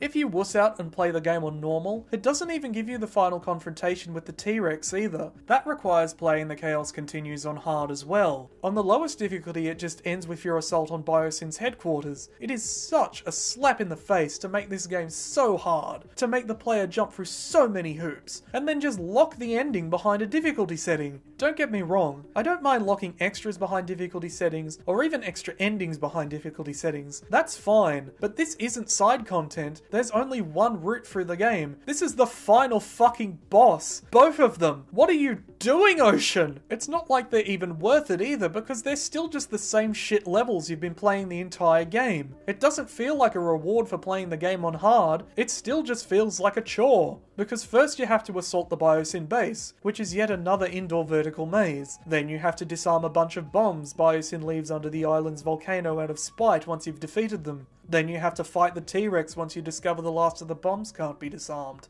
And then you have to defeat this giant helicopter as both InGen and Biosyn flee the island. It's an exciting climax on paper, but it's a fucking slog in gameplay. A full hour of my 4-hour successful run was dedicated just to these climactic missions. The game just refuses to end.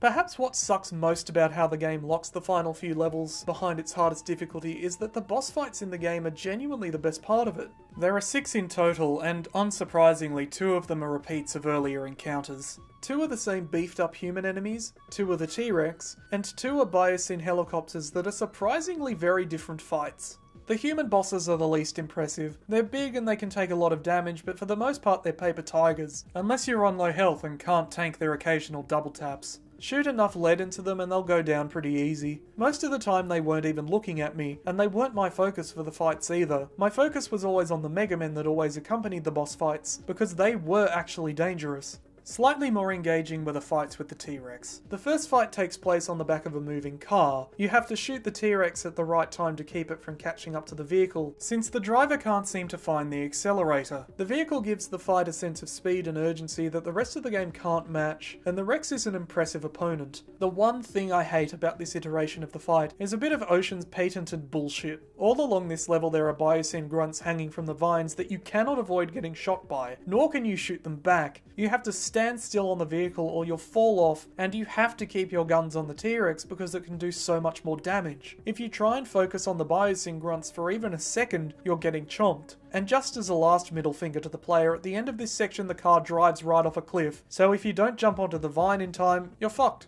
There's no vehicle in the rematch, but there's no biosyn grunts either. You're on your own with nothing but your wits and a very angry T-Rex. The aim of this fight isn't to hold the Rex back long enough to reach the end of the level. Your only option is to stand and fight, and good luck. You get access to the most powerful weapon in the game at the end of an earlier level, the Super Bazooka, and you're going to need it for this fight, but it's very unlikely you'll have enough ammo for it. You start the fight with 20 shots, unless you bothered to collect ammo for it while disarming Biosyn's bombs under the volcano. Though even if you find every ammo pickup there is, you're still going to need a whole lot of shotgun and bazooka ammo to take the Rex down. It wouldn't be too bad if you had more space, but the level ends abruptly at a bottomless pit not far from the starting position, and if the Rex catches up to you, you're cooked. It is a very frustrating fight, but fortunately the two Biosyn helicopters are much better. Wait, why is the Rex exploding? You fight the first at the end of the Gallimimus level. It comes in swinging with a bunch of attacks, lines of bombs, bullet sweeps, but the most dangerous weapon at its disposal is this cage. At least at first. What I like about this fight is that once you damage the helicopter enough, it drops the cage, creating a platform for you to stand on or hide beneath to avoid its other attacks. The rest of the fight is pretty simple, but it's fun. And the final battle against this massive Biosyn attack helicopter is the best in the game, difficult though it is. You have control of your own helicopter, but the hitbox only covers ground, giving you a lot of room to move. The Biosyn chopper has a lot of attacks, missiles, drop bombs, a chain gun, a bunch of soldiers taking pot shots from the windows, but they can all be avoided. The chain gun can't hit you if you're on the right edge of the screen. The missiles are slow and can be shot out of the air if you're quick enough. The dropping bombs will never be a problem if you stay high on the screen. The only real danger is the soldiers, but once they're dead, they're dead. The more you damage the various parts of the helicopter and the more parts of it you destroy, the fewer attacks you leave it to fight back, until it just gives up and falls out of the sky. This is a great fight. It's fucking hard, and it's definitely not worth playing through the entire game to experience, but gameplay-wise, yeah, this is good. There, I finally said something nice about the game. I don't have to feel bad about ripping it to shreds anymore. Actually, there's something else I can say too. I'll give the game this. It does try to bring back the plot started in the opening cutscene in these climactic levels by presenting the Biosyn executive from the introduction as an enemy that you can kill. He's not presented as a boss. The executive can call down an army of goons on Grant as he makes his escape, but he goes down easy enough to a shotgun blast or two. Even better, according to the manual, this guy is Lewis Dodson. It's not quite the same as feeding the guy to a dinosaur, but blowing a T-Rex sized hole in his chest is still pretty damn satisfying. It's a nice little reward for making it through the rest of the game. You want Jurassic Park? You've got it, pal. Not that it particularly felt like Jurassic Park. Yeah, the logo's all over the place, and there are a couple of vehicles from the film, but that's really the only connective tissue aside from a few names dropped in the manual and the opening cutscene. You still do a lot of the same things you did in Ocean's earlier Jurassic Park games, but they're devoid of context here. Much like the Genesis game, perhaps even more so here. You could just rename this title Dino Attack, and you wouldn't have to change much. This guy isn't Grant. This guy isn't Lewis Dodson. None of this sounds like John Hammond. I've been rewatching the TV adaptation of Westworld recently, another trademark Crichton cautionary tale about a theme park gone wrong. And something my friends who've seen it, and probably a lot of other people as well, have always thought about the show is that as soon as it inevitably left the park, it would lose what made it special. It was only while working on this video that I realised the same is also true of Jurassic Park. The two more well-regarded films are both set in the park, the other four are nowhere near as liked. The theme park is a fundamental part of what makes Jurassic Park Jurassic Park. Without it, it's just another dime a dozen dinosaur story, the same way Westworld without the park is just another dime a dozen story about robots. You can have dinosaurs, but they only get you so far. I said much earlier in this video that Jurassic Park is nothing without its dinosaurs, but I was talking about variety in presentation, and this game does have a good variety that it presents well, but it's still not Jurassic Park. You can have an island, you can have Biosyn and InGen and all the returning characters you like, it's just not the same without the theme park. The film sequels have been demonstrating that since The Lost World, and Dominion ended the discussion forever with how much of a train wreck that movie turned out to be. Side note, but it's honestly hilarious how well these early tie-in games made in the 1990s predicted the premises of films that wouldn't be made until the 2010s and 2020s. But anyway, this is something that all the other games I've looked at for this retrospective understood very well, with the only exceptions being the Genesis games by Blue Skysoft. And honestly, to me, that's explanation enough as to why The Chaos Continues feels so unlike Jurassic Park, because it's just the Genesis game on steroids. Even the PC version, shit though it was, got the atmosphere right. That felt like Jurassic Park, even if just a little. The Sega CD game felt like Jurassic Park despite framing itself as a sequel. The Chaos Continues doesn't really feel like anything. Remember those dinosaur toys I mentioned way back when I was talking about the Game Gear adaptation? Playing this game feels like playing with those toys, only nowhere near as fun. This game is cancer. I never want to play it again, and yet I have to, because I accidentally deleted the footage of my first run, and I don't want you to be staring at a blank screen for 30 minutes or however long this section is. I'm writing this section of the video before playing it again in an effort to remain fair to the game before I inevitably come to hate it even more than the PC version, but I honestly don't know why I'm going to the effort because there's so little to like about this game anyway. The visuals are good, the music and sound design are good too, there's real weight behind the weapons, the dinosaurs all have their film roars, and the soundtrack gets the blood pumping, but the gameplay is just so terrible. I'm just so not looking forward to doing it again. Thank fuck my very real Super Nintendo comes with a very real Game Genie that can turn the rifle into a one-hit kill on everything, and no, before you ask, I have no regrets about cheating on this second playthrough. Maybe the manual will have some advice on how to get through it. Oh look, a hints and tips section. Let's see what it has to say. Learn the attack patterns of the dinosaurs. Okay, not helpful. Don't waste your ammunition. Thanks. Learn the quickest route to your mission goal. Yeah, that might actually help if I knew where it fucking was to begin with. Stay cool. Stay cool? Oh yeah, great fucking advice. I'm gonna have that engraved on my fucking tombstone. Stay cool? Fuck off, game. Jurassic Park 2, The Chaos Continues, is a terrible game. It is a tedious, frustrating, mind-numbing experience that is not worth playing for the few good features it does have. I didn't think Ocean could outdo themselves after the truly atrocious PC version, and speaking honestly, I still don't. But good god did they give it a red-hot go. Its obvious effort went into some places, but for the most part it feels like a soulless cash grab more than it does Jurassic Park. I had never heard of Ocean Software before sitting down to make this video, and now I'll never be free of them. The company went defunct in the late 1990s. Its games are now no more than digital fossils from another age, but they are a developer that is going to haunt me for years to come. I don't know how they captured lightning in a bottle with their SNES adaptation of Jurassic Park, because the rest of the tie-in games they made for the film are absolute dog shit, and this one is just the cherry on top of the pile. It is Jurassic Park in name only. At least they got the Chaos Continues part right.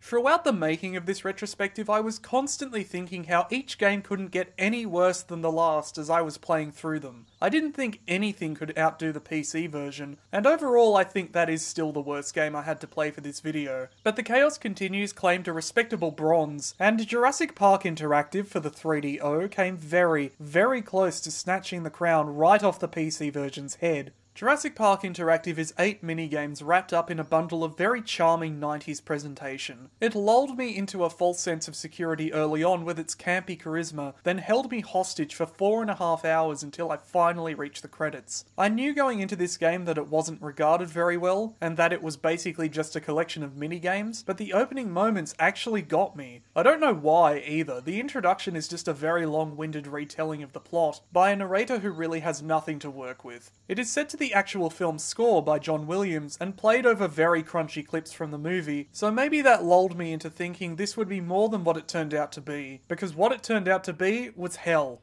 They framed hell pretty well though. I guess I'm just a sucker for this kind of campy 90s garbage because I loved the presentation in this game. You're not just playing minigames for the sake of playing minigames. You're playing minigames to rescue the survivors from around the park and undo Dennis Nedry's hacking of the computer systems to perform a reboot and recall the ship to the island before Raptors escape to the mainland. The user interface is a bit obtuse, but it works and I like how it gives you a full map of the island. It creates a sense of size that just playing the minigames alone alone would not. Some of the survivors have a long way to go to get out of danger, and you get to see them take just about every step of the journey. There's a screen to show you where all the dinosaurs are, but really it's just a screen to show you which minigames are on all the tiles. You might notice there's 2 unique tiles for a Brachiosaur and a Triceratops, but they're not actually attached to any minigame. You can't even reach the Brachiosaur tile, and once on the Triceratops tile, you can't leave it. They're nothing but a tease of potential extra content. What matters is this screen, which shows the locations of the survivors, and man, they're looking a little different. I was pissing myself laughing at the people they got to double the film characters, like John Hammond and Ray Arnold, and Ian Malcolm especially. He must be protected at all costs. It's very strange to think the developers got the rights to use the film footage and the soundtrack, but not the likenesses of the actors. But honestly, this only added to the charm for me. I wanted to save not Jeff Goldblum and not B.D. Wong and not Wayne Knight more than I think I would have the original actors. I especially loved these little vignettes, showing the actors running away from unseen dinosaurs. They're so compressed you could have used portraits of the actual actors for their pictures, since there's no way you'd be able to tell the difference in these tiny pixelated videos. Notice how the tour car is always just enough out of sight that you can't see it's not actually a tour car, and is just a personal vehicle owned by one of the devs. None of this stuff was necessary, but I really like that they went the extra mile to include it. It deserved a better game, honestly. That's not to say the minigames don't look as good. The ones you play as you move survivors around the island all look pretty great, simple though they are. They definitely outstayed their welcome, but to begin with they were at least nice to look at. The minigames you play in order to reboot the computer system do not look as good, and it's them I'm going to focus on first. There are 5 in all, and if you're lucky you'll only have to play each once. I was not lucky. The first 2, Spit Doom and Dactyl Scream, are so simple they're not even really worth talking about. They're just Jurassic Park themed interpretations of Space Invaders. There's no strategy to them, no mechanics to engage with beyond how fast you can spam the shoot button, and even then sometimes it doesn't matter since you can die literally as you spawn in thanks to an unlucky draw from the random number generator working the gears of the game behind the scenes. There's no win state either, it'll just keep going forever. You only need to play until you get a score of 20,000, at which point you can just let yourself die. This is actually the goal of each of these minigames, get to 20k and you can stop. The third of these minigames, Dino Eggum, was where things really started to fall apart, and after that they never really stopped. The third minigame is just 3D Breakout, and it was torture. Your goal is to hit the squares without dropping the eggs, which is easier said than done. Each square cycles through several pictures as you hit them, but eventually they run out, leaving most of the background blank. And good luck getting these stupid fucking eggs to go where you want them. Good luck hitting them at all. There is a shadow and a line the eggs can't cross on the bottom of the screen, which does help somewhat, but it's still difficult to angle the cursor into the right position in time. There were some times when the egg wasn't even touching the cursor and the game counted the hit, but others where I was right on top of it and it still broke. I never got the sense I was actually able to influence its direction either. I tried catching it with different areas of the cursor, or coming in from the side like a tennis racket, but it didn't seem to do anything. What was most frustrating is how sometimes the egg would clearly hit one of the remaining squares, but it wouldn't actually count it. It was mind-numbing. Thankfully I'd saved up enough extra lives on my successful run that I could just drop the egg and restart with a guaranteed shot at one of the remaining squares. Otherwise I don't think I could have done it. Like with the other hacking minigames, your goal is to get your score to 20,000, and mercifully there are more squares on the board than are needed to reach that number. As soon as I hit 20,000, I dropped the rest of the eggs and ran. This minigame can go in the bin. I never want to play 3D Breakout again.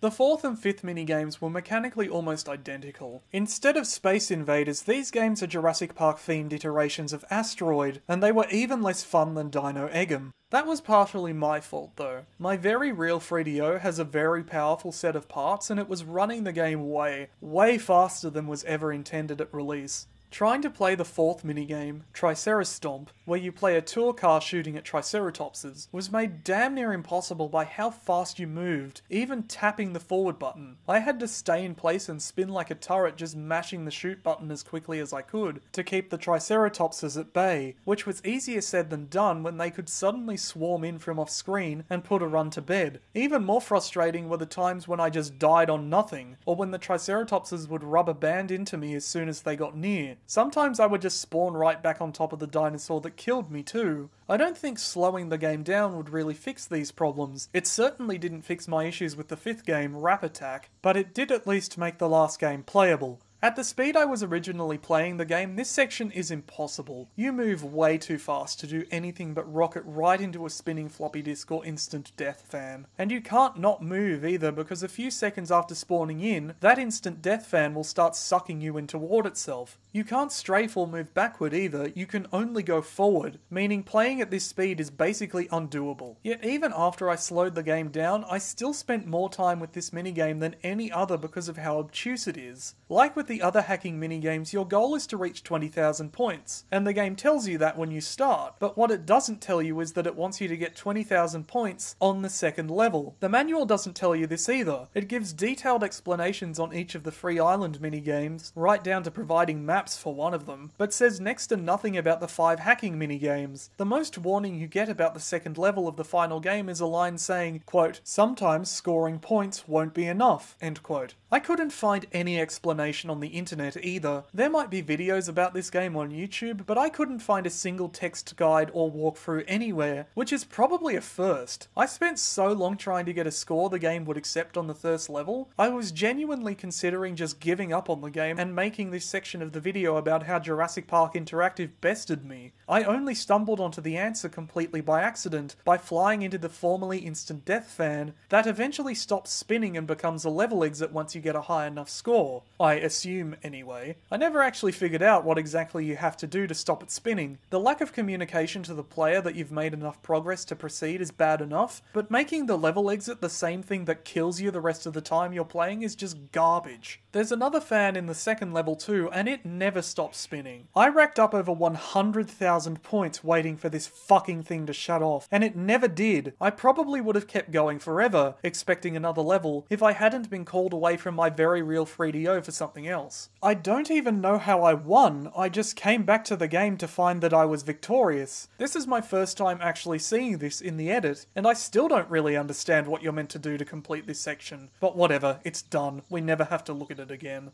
These 5 minigames are all played in service of recalling the boat to the island to stop a bunch of raptors escaping to the mainland. I thought at first when I played that they were meant just to reboot the system and you'd have to send one of the survivors to the visitors centre or somewhere else to contact the boat. It is the only other tile on the island to have a red objective marker after all. But no, once you complete Rap Attack, that's it. Boat recalled. Mission accomplished. I don't know why I'm complaining. The less of this game I have to play, the better, honestly, but it is odd that these two objectives are so separate from each other. I also thought completing these 5 hacking minigames would somehow influence the survivor minigames, like it would make them easier somehow as you restore power to the park and reboot the computer systems. For example, maybe you don't need as many keys to complete the Raptor game, maybe you don't need to defeat as many spitters in the Dilophosaur game, maybe you don't need to play the T-Rex game at all. I also thought maybe sending the survivors through the maintenance sheds or the visitor centre would impact the hacking minigames somehow, make it so you don't need such a high score to pass each one as you flip the circuit breakers and power switches or something. But no, the two sides of the game are completely separate. Even this timer is only related to the hacking minigames. I thought it was counting down how much time you have to complete the entire game, like with the Sega CD title, but it's actually only counting down how much time is left before the boat reaches the mainland. I think the only thing it affects is how many people are left on the boat by the time you make the call. Once you hit this button, you have all the time in the world to get everyone to safety, which makes the hacking minigames an obvious first priority for every single run, and that is a real problem, because the rest of the game is extremely repetitive. I'll give the game this. Getting all of the survivors across the island to safety did create an atmosphere of journey and escape. It's nothing like the heights of the SNES game though. It was entirely contained to the map of the island. Watching the pieces representing each survivor move around and bunch up at the helipad in order to escape was what created that sense of journey, as did the little vignettes before some of the minigames. Like I said before about the presentation, this aspect of the title deserves a better game. It has so much potential, but it just falls apart as soon as you actually start to play it. There is nowhere these characters need to go but the helipad. They don't need to go to the visitor centre to perform a system reboot, they don't need to visit the maintenance sheds to cycle the power, they don't need to visit Hammond's house to get a keycard, or the garage to get a car, or the dock to call the boat. The only tile on the board that matters is the helipad, which means as soon as you figure out a route across the island that works for practically everyone, the game is effectively over. All that's in question now is how much time it will actually take to get everyone to the helipad. It's not like you have to do it in one go like one of the earlier games. Jurassic Park Interactive features a save system. The only real variable is the difficulty. The lower the setting, the fewer survivors you have to escort to the helipad. On Advanced, the level I played, there's 11, but on Intermediate there's only 7, and on Normal only 5. I don't actually think it affects the challenge of the minigames, it's just the number of survivors you need to save. Which, I suppose, means I have to talk about the process of saving them. Unsurprisingly, you do it with minigames. There are 3 in total, and even with an optimal route, you're going to be playing them a lot. The first we'll look at is the most mechanically engaging, but it's also the most boring in my opinion. The Dilophosaur minigame is a shooting gallery where you have to shock the spitters before they blind you with their venom. The visibility of the screen is a good indicator of how much health you have left, and it can get pretty dark before you game over too.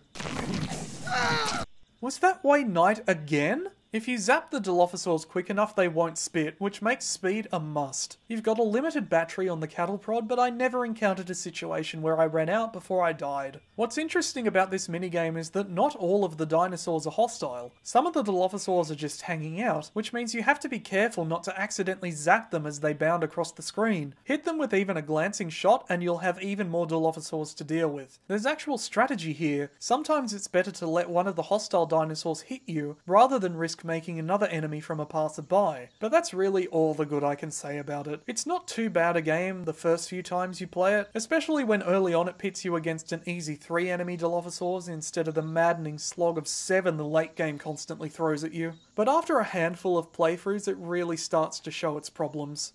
It is really hard to aim this stupid cattle prod. You can't just point it at a Dilophosaur and shoot. These yellow boxes need to be present in order for the hit to count, even if they appear too quickly sometimes for you to even notice they were there. The more boxes on screen, the harder the zap you'll give to the spitters. With a good shock, you can take them down to half health in one go, but it is very hard to line up that good a shot. Moving, the Dilophosaurs run low and horizontal, but shooting, they stand high and vertical. If you're tracking one moving and then it stands up suddenly, you can waste a shot no problem. Not only that, if you line up a shot on a stationary Dilophosaur, one that's moving can run in front of your target and take the hit instead, potentially creating a new enemy that you will have to kill before the minigame ends. Far more frustrating is how the Dilophosaurs love to hide behind these trees in the foreground, which you cannot shoot through, but they can. Each of these Dilophosaur shooting galleries can take upwards of 2 minutes, and you're going to be playing them 3 or 4 times for each survivor you mean to rescue. There are only 1 or 2 variations on the pattern too, just like the boss fights with the T-Rex way back in the NES game.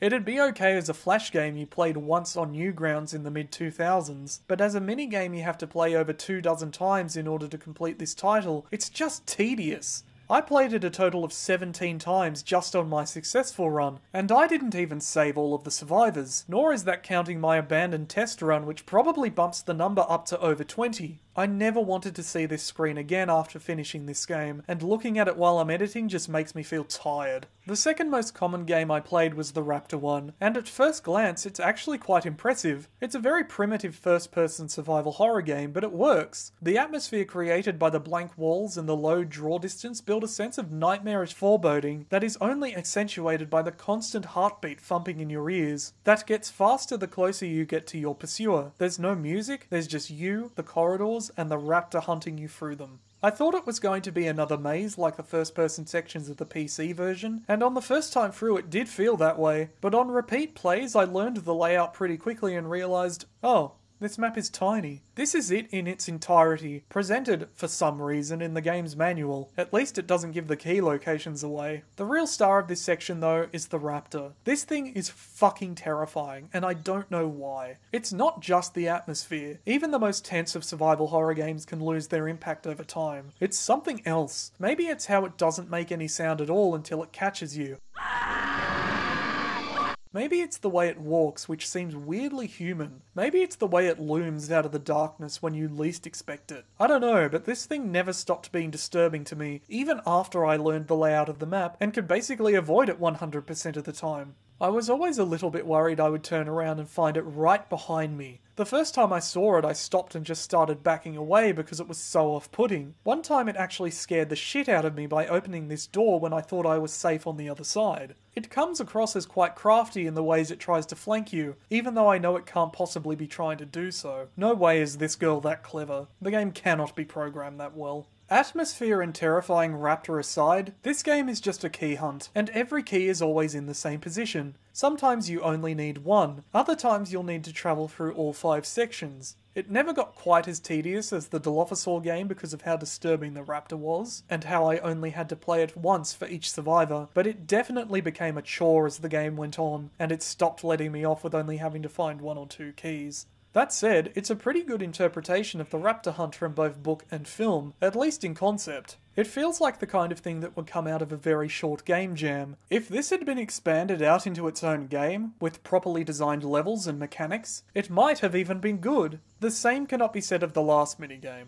The last minigame concerns the T-Rex. It's a car chase, where you have to navigate a long road avoiding obstacles to escape the rampaging tyrant. It's a great adaptation of a film set piece in principle, but in practice it is borderline unplayable. I spent more time than I would care to admit trying to beat this on my first attempt to play the game, but I could never get Gennaro over the finish line. The T-Rex caught me every time, though not for lack of trying. That was when I was still playing the game at full speed, but when I slowed it down on my next successful playthrough, it was still impossible. The sections still ran too fast at this speed, even though the Dilophosaur game was little more than a slideshow. I have to assume it's possible on an actually real 3DO, but I'd still bet it's pretty challenging. The driving itself isn't really the hard part, it's the obstacles littering the sides of the road. Unlike the other 2 main minigames, there's no definite pattern to them. You can't just memorise the route and flow through it like a speedrunner. You have to be constantly paying attention, and when the game is moving at this speed, there is no way to account for them. By the time you see the obstacles, there's a good chance you've already hit them. It doesn't help that their hitboxes are massive, so you can't just coast down the centre of the road, and the game loves hiding them around tight corners. Each time you hit them, the game stops you for a moment, but just to add insult to injury, hitting the accelerate button also causes the T-Rex to chase you a bit faster. It is drawn to movement after all. There were moments where I was able to find a sort of rhythm and actually avoid the obstacles, but I have no fucking clue how I did it. There were moments where I think I got right down to the finish line, but I was never able to cross it, and that was only the easier 1 mile version of the minigame. This is the only part of any game I played for this retrospective that I could not finish. And because of that, any survivor that required passing through a T-Rex tile to reach the golden route to the helipad was written off as a necessary sacrifice. Ironically, all 4 who did get eaten in my playthrough survived the book, and 3 of them survived the movie too. But I guess this is just the dark timeline where Grant, Ellie, Harding, and Gennaro ended up dead. Sorry guys. I tried my best. It takes a very long time and a handful of, tragic accidents. But once you get everyone to the helipad, the game is over. I managed to get 7 out of 11 to safety, but the only one I cared about was Dr. Wu, and he was the first one I rescued, so there you go.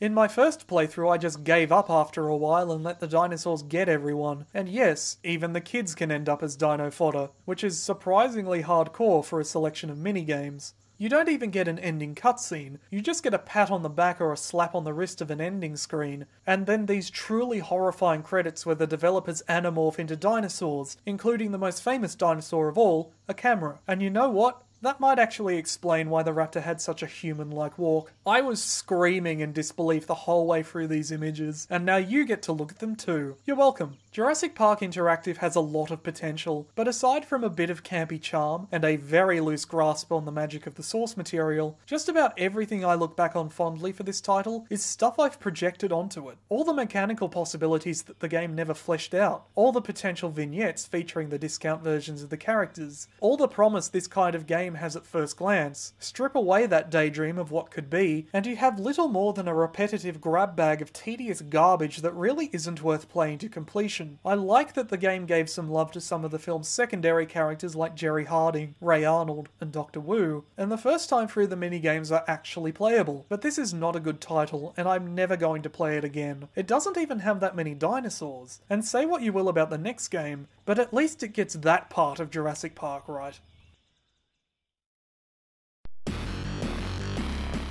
I would love to be able to say that this game is a tale of redemption for Blue Sky Soft. I'd love to be able to say it fixes all the problems present in the original Genesis game, and improves on the formula enough to make it good.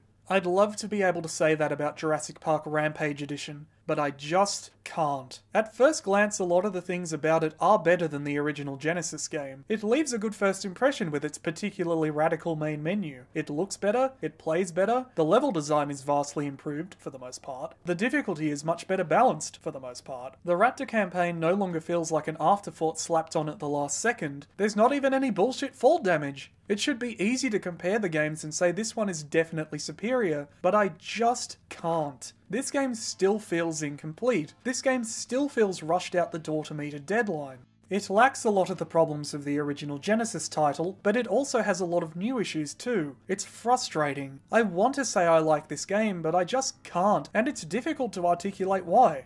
The best comparison I can make, weirdly, is to Twin Peaks. In 1992, after the conclusion of the show's bloated second season, the show's co-creator David Lynch made a prequel movie, Fire Walk With Me, to try and tie up a few hanging threads left over from the series. Over 20 years later in 2014, a compilation of deleted scenes from Fire Walk With Me was released as Twin Peaks: The Missing Pieces, and that is what Jurassic Park Rampage Edition feels like. It is the missing pieces to Jurassic Park's Fire Walk With Me. Rampage Edition feels like nothing but cut content they couldn't fit into the original game, but there's also almost nothing of that original game in Rampage Edition either. They are two separated halves that, if combined, might actually form a complete game, dare I say even a decent game. But divided as they are, it's just not there. Though I'll still take it over most of Ocean's contributions to the Jurassic Park tie-in catalogue. That Rampage Edition feels like the missing half of Jurassic Park for the Genesis is apt, because it took me about the same amount of time to complete. Just over 2 hours in total, with each hour roughly spent playing through each of the two campaigns. Once again, you have the option of playing as Grant or one of the Raptors, though presumably not the same Raptor as in the original game since it,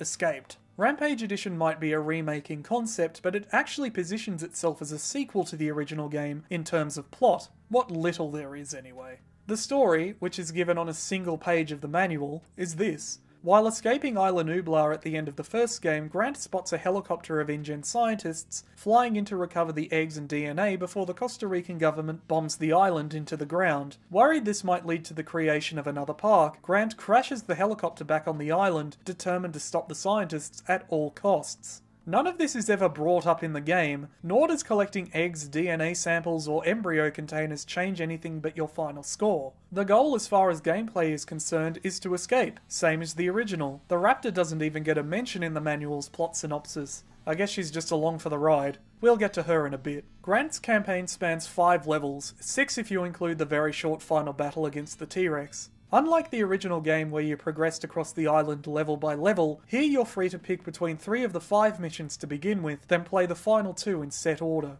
What's immediately obvious about these 5 new missions is how unique they are from each other, and just about everything from the original game too. The aviary and ancient ruins are very much focused on level verticality, but in very different ways and with very different visuals. The plains are mostly a straight sprint from left to right, with a few rocky hills and fences to avoid. The ship is a mixture of interior and exterior areas you have to blast your way through that ends in a race away from rising water levels. The river rapids, admittedly, is pretty much a repeat of the river level from the first game, but hey, this time it turns orange. All these levels are huge, be they vertical or horizontal, but they're much more densely packed with content than the levels of the original game. I'm not talking about enemies either, though there are certainly a lot of them. I'm talking about the way you interact with the levels. There are bridges that can hold your weight and bridges that can't, platforms that rise up and down, ladders to climb, cables to ride, walls to bust through and doors to kick down. It's not just a slog of bad platforming puzzles surrounded with enemies that can hit you from off screen. There was actual effort put into these levels. Each one comes with a gimmick that isn't repeated anywhere else. The aviary has pteranodons that will fly down and grab Grant to carry him back up to the nest like the little baby he is.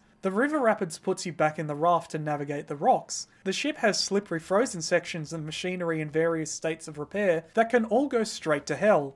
The plains straight up gives you a Gallimimus to ride, and the ancient ruins give you a couple of Triceratopses to mount too. Not to mention this evil idol thing that tries to kill you. I really don't know what that was about. Genetically resurrected dinosaurs I can accept, but a haunted pre-Columbian ziggurat is just too silly for Jurassic Park. Each of the levels is longer too, but in a good way. There are many paths through them, most of them anyway, but to compensate there are a lot of checkpoints to find as well. The game may no longer feature a password system, but it's also nowhere near as hard. It's much easier to find health, and even extra lives hidden around the level environments. It is a huge improvement, or at least it seems that way at first. Like the original game, both campaigns feature the same levels, though not in the same order, and not with the same exit areas. The cracks begin to show in the level design when you realise both mission routes are present in both campaigns, but the game is very bad at giving directions on which one you're meant to follow. The checkpoints can point you in the right direction, but even if you follow them, they can lead you to dead ends, as one did here to me in the ancient ruins. The arrow was pointing right, and there was a Triceratops to ride, but nothing beyond it. I spent about 15 minutes trying to figure out what to do here until I finally looked up a guide and realised I had to backtrack up the level to a different area and then head left, not right at all. Sometimes the checkpoint arrows point you in directions you can't go either, which happened in the river rapids. It was so easy to get turned around in the aviary, I more or less just fell down the level until I found the exit. Aside from the very hit or miss checkpoints, there's nothing to tell you you're going in the right direction, or even if you're making progress. At least you'll always know if you've been through an area before, because unlike the first game, Rampage Edition actually lets you kill the enemies. That's right, no more putting the dinosaurs to sleep for a few paltry seconds with some worthless tranquilizer dart. You can shoot them full of lead or blast them away with a shotgun, blow them to bits with grenades and rockets, barbecue them with a flamethrower, or even atomize them with this extremely overclocked stun rod. Grant's had it up to here with the dinosaurs and their bullshit. It doesn't matter if you've got fangs and talons or a box full of grenades. If you are in his way, you are already extinct. I'm starting to think the Rampage part of the title might not be referring to the dinosaurs.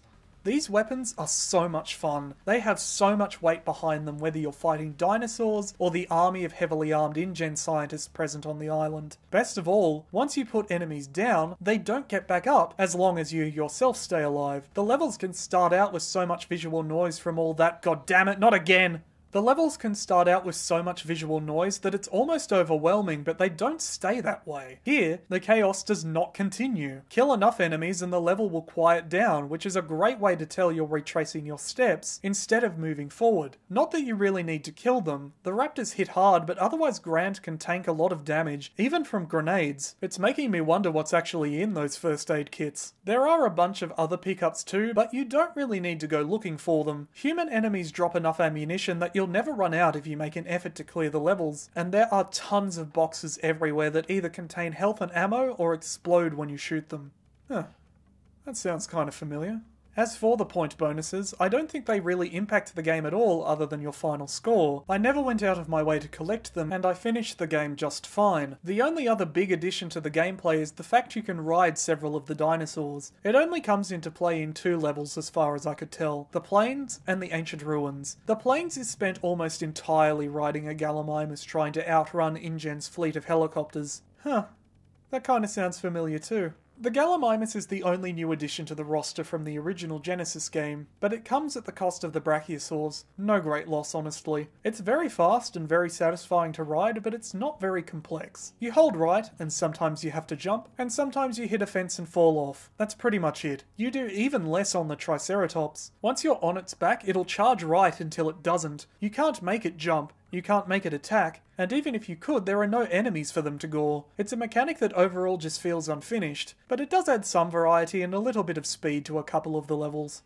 Otherwise, the game plays pretty much the same as the original Genesis game did. Grant has the same range of movement, though it is much tighter, and he doesn't die from a short fall at low health anymore either. He even looks better, like he actually belongs in the environment this time around. And he's not the only one. All the enemies got visual and mechanical upgrades too. The compies look completely different with their big cartoony eyes, and the way they spin and disintegrate when you hit them is just hilarious. The Dilophosaurs are now permitted to move, but only if they hop. It's still illegal for them to walk, and if one were ever to skip, it would be on thin fucking ice. The T-Rex can move too, and it isn't spammed randomly about the various missions, but saved for the final confrontation of Grant's campaign, which actually gave her appearance some gravitas. The human enemies, strangely enough, are mostly unchanged, but there is a greater variety of them. They can still attack you from off-screen, but Grant can do the same back to them, which makes dealing with out-of-sight obstacles much easier. Ironically, it's getting right up close to the enemies that makes it hard for Grant to hit them. The biggest upgrade went to the Raptors. They're faster, they're meaner, they can use their tails as whips, and they can even spin attack like Samus for some reason. The only change I really don't like about them is that they make noises traditionally belonging to the T-Rex, and that's just not very film accurate, is it?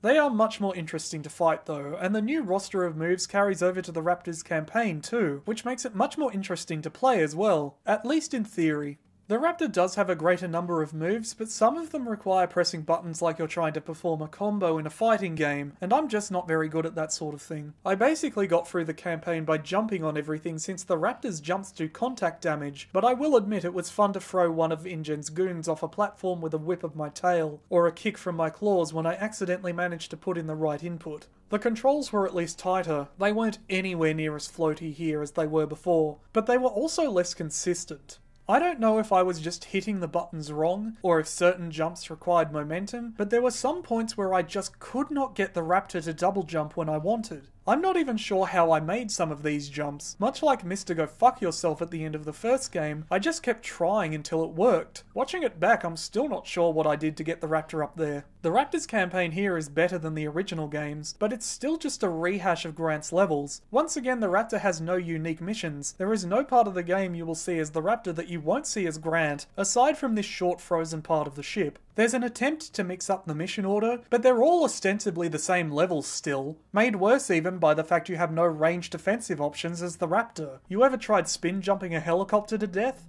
The lack of ranged attacks for the Raptor and my fumbling of the controls made her campaign the more difficult of the two overall. I tended to die at least a handful of times per level compared to the straight runs I often had with Grant, but it wasn't really a problem until the Raptor's final mission, the ship. The game had no reservations about spamming enemies up on hard-to-reach platforms, nor raining hell on you from above with homing fireballs from environmental hazards. Much more frustrating were the handful of switched-up level routes. I do appreciate the attempt to differentiate how some of the missions play between the campaigns. For example, you start at the top of the aviary as Grant and have to make your way to the bottom, but as the Raptor you start at the bottom, make your way to the top, and then climb down another section of the map to end the mission. The river rapids are now covered in pipes to stand on since the Raptor still can't swim, although the Triceratops apparently can, and the interior of the ship is almost completely different from a certain point on. There are still a couple of levels that are identical. The plains and the ancient ruins are basically the same in both campaigns, and for that reason they were the easiest to navigate. The other three were an absolute nightmare sometimes though, because I just couldn't figure out where to go. I knew the layouts of each level from having played through them as Grant, but the game gave no indication of how to complete them as the Raptor.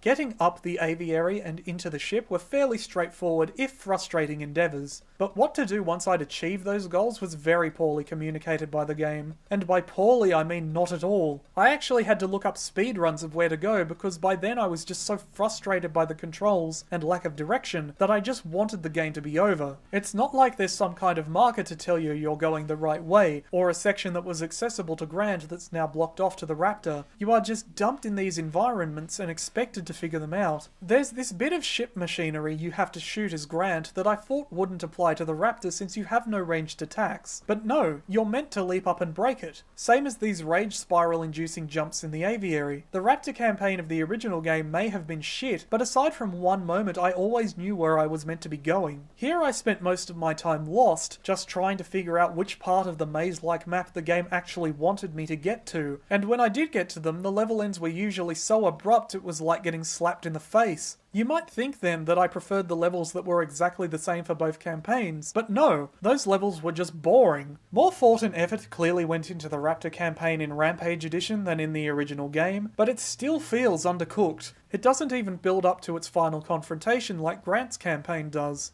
The two campaigns do have separate final bosses this time, which is a nice touch, but both of them are pretty lame. Grant's confrontation with the T-Rex is spent occasionally turning back to shoot it as you putter over to the right of the screen. It's more or less the same fight with the Rexes in The Chaos Continues, but you know, not shit. And the Raptor's final battle is against this inexplicably red copy of itself. Mechanically, I understand why it's red, so you always know which one is you and which one is the boss, but thematically it makes no sense. Is it covered in blood? Did it fall in a vat of red dye? Is it a male and therefore more colourful? No idea, and the game makes no attempt to explain itself. I'd like to think this is the Raptor you played as in the original game, because the idea of that thing being dead is, very satisfying to me. And it would make narrative sense, since it's a direct sequel. Maybe it's just a reference to Robert Bakker's book Raptor Red, which at the time of this game's release in 1994 had not actually been written. I don't know. Narrative implications aside, the fight is pretty terrible. All you need to do is spin jump in place, dealing contact damage to it until it's dead, and that's all the Red Raptor does to you as well. It doesn't have a health bar. There's no way for you to know if you're actually hitting it or not. You just have to keep trying until it drops dead, or you drop dead instead. You would be evenly matched, if not for your own secret weapon, a lysine high. The Raptor campaign may not feature ranged attacks, but it does feature these boxes filled with lysine. In the books and the early films, one of the contingency plans built into the animals by Dr. Wu and his team of geneticists was a lysine deficiency, basically forcing a very strict lysine-rich diet onto the dinosaurs as a means of ensuring they would quickly die off if they ever escaped the confines of the park. I'm fairly certain the science behind that plot point is a crock of shit, but it's a moot point anyway since the dinosaurs inevitably find a way around the problem. Though I don't think the film or the book ever envisioned InGen just leaving boxes of lysine lying around the park for the dinosaurs to find. In Grant's campaign, these boxes invariably explode, but they do provide extra points. In the Raptor's campaign, they're a power-up. Consume enough of them, box and all, and the bar in the top left will eventually fill up and you will enter Rampage mode. In this mode you become faster, stronger, and invincible. It doesn't last very long, and it turns the screen red, and overall throughout the game I never found it very useful, until this final boss. The game pushes you toward using it here too. The last couple of hallways before the boss arena in the ship's hold are filled with enough of these lysine deposits to fill the bar, even if you haven't touched one at any other point in the level. You need to be quick about it, but with Rampage mode on your side you can spin jump the enemy raptor to death without taking so much as a scratch. After that the game is over. There are separate ending screens for both campaigns, but they are both just variations on the same image. In fact, you can see the Ghost of Grant's ending screen in the Raptors. It's not even that different from the one you get in the Chaos Continues either. Like everything in this game, it just feels half-baked. It looks good at least. The visuals are a huge improvement over the original game. It's not visual mud anymore, mostly. You can tell what everything is at a glance, and there's an abundance of colour that really makes the backgrounds pop. It looks great, but it doesn't look like Jurassic Park, and it doesn't feel like it either, in just the same ways the Chaos Continues didn't. I had a lot of problems with the original Genesis game, and one of them was that it did very little to actually depict the park, but it did include the visitors centre and the maintenance shed, and both opening cutscenes featured appearances of park enclosures, brief though they were. This game feels even more disconnected from the source material than that, which is ironic because Rampage Edition seems to be the only game to actually include one of the park's amusement rides, the now dinosaur-infested Raptor Rapids, but otherwise the game doesn't have anything to connect it to the source material aside from the aviary. And that level's not evoking something from the film, it's just adapting a set piece from the book. Same as the ship, which is just a ship, or the encounter with the T-Rex. The aforementioned Rapids ride is nothing more than a sign at the start and end of the level. The closest the game comes to adapting anything from the film is the planes level. Take Grant's hat away and you'd have even less connection to it.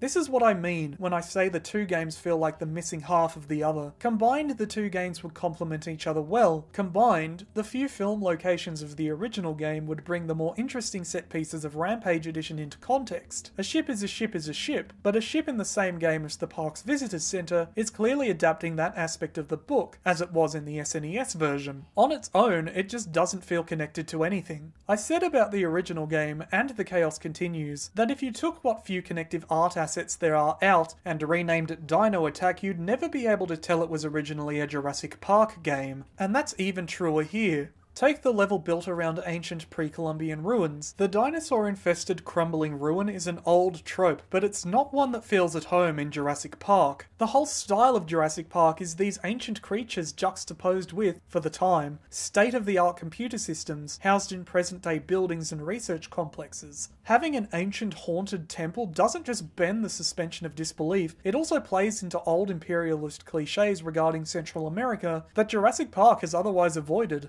I'm not saying it couldn't work. It might even be an interesting comparison to depict these ancient halls of a long-gone empire beside the newly built structures that InGen will in turn have to abandon to the jungle too. But it doesn't, and the strange supernatural aspect of the level just feels even more out of step with what Jurassic Park is. Unless, of course, this whole mission is is a fabrication on InGen's part, another theme park attraction to visit while holidaying in Jurassic Park, but I don't think it is. You'd think if it were, at some point the level would let you glance behind the curtain, and it never does. I'm pretty sure it's playing the trope completely straight, and it just doesn't fit the tone. It also doesn't help that both campaigns are now swarming with human enemies. It made sense for the Raptor campaign, but Grant's just a paleontologist. I don't know how many times I can make this point. He barely knew how to use a gun in the movie, and preferred fighting raptors with poisoned eggs in the book. I don't see him going around skeletonizing every living being that dares exist on the same island as him with the most powerful cattle prod ever produced. I mentioned how in magazine articles the developers at Ocean Software said the filmmakers didn't want the video game adaptations to turn into straight-up shooters, and you know what? I'm starting to see where they're coming from. Having human enemies for Grant to fight completely changes the tone of the game.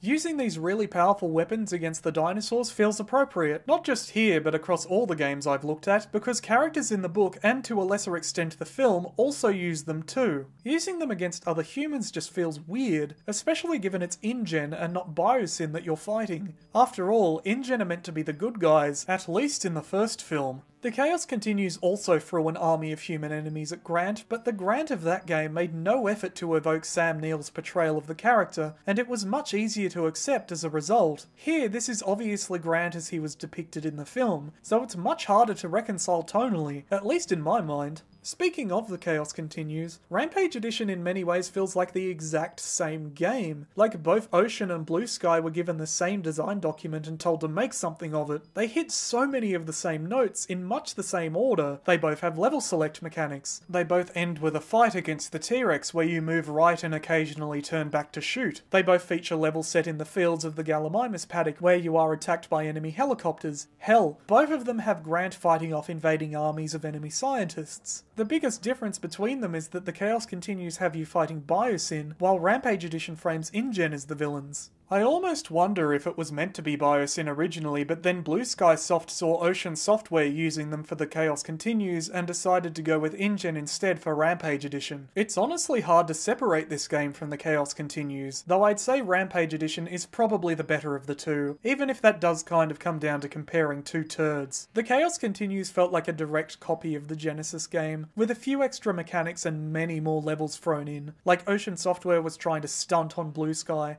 But there's nothing The Chaos Continues actually mechanically improved over the Genesis game, except maybe the weapons and the tighter controls. Rampage Edition actually did improve the formula, at least in terms of gameplay, and beat The Chaos Continues at a couple of its own levels too. But the game feels so unlike Jurassic Park, and introduced so many other issues that it's a Pyrrhic victory at best. Jurassic Park Rampage Edition is not the redemption I wanted for Blue Sky Soft. It's not the high note I'd have liked to have ended this retrospective on. It is not a good game. But it is at least playable, which is more than can be said for the last two games, though not in the way you might expect. I said at the start of this retrospective about 65 million years ago that this video only covers the first 12 Jurassic Park tie-in games out of the total 40 plus that have been made. And that's technically true, but I can't say very much about these last two because I haven't actually played them, though not for lack of trying. Jurassic Park Paint and Activity Center is one of the few games I've looked for and wasn't able to find anywhere online, legitimately or not, and I looked. You know things are desperate when you find yourself on the 10th page of Google search results. But from all I've seen and read of the game, it seems like a very tonally discordant Mario Paint-esque title questionably aimed at young kids. On the back of the box it says that every mark you make on the canvas comes with its own wacky sound effect. So you know what, I'm not actually too upset I skipped this one. Would I like to tear it to pieces? Absolutely. This sounds like a very cathartic slam dunk, a nice palate cleanser to lighten the mood right at the end of the video, or maybe it's a competent, colourful time waster that's actually worth a look. But alas, I haven't played it, and watching videos of it on YouTube isn't the same as experiencing the game myself. So unfortunately Jurassic Park Paint and Activity Center will just have to keep its secrets. As for the other game, Jurassic Park The Ride Online Adventure, well, I was able to find a copy, but I was never able to get it working. It's a browser game from 1996 that requires Java to run, and no self-respecting browser in 2022 allows Java applets to function. Thankfully, Internet Explorer has no self-respect, and neither do I apparently, because I actually went back to that soggy dumpster of a browser to try and get this stupid game working. Yeah, you know things are bottom of the barrel desperate when you're hanging your hopes on the scuffed functionality of Internet fucking Explorer. And it's true, it does allow JavaScripts to function, but I still couldn't get the game to work. I tried tinkering in the security options for ages, tried everything I could think of, it just would not work. Either the game is just too old, or Internet Explorer is just too shit. I couldn't get any other browser to run it either, even with Java enabling add-ons. I think the game is just too old. Although Internet Explorer is definitely shit. But it was only the playable part of the game that I couldn't get to run. The side content accessible from the main menu loaded just fine. Not only that, I was able to get my hands into the guts of the files, and access pretty much everything else. I could peruse the art assets. I could listen to audio files. Help me.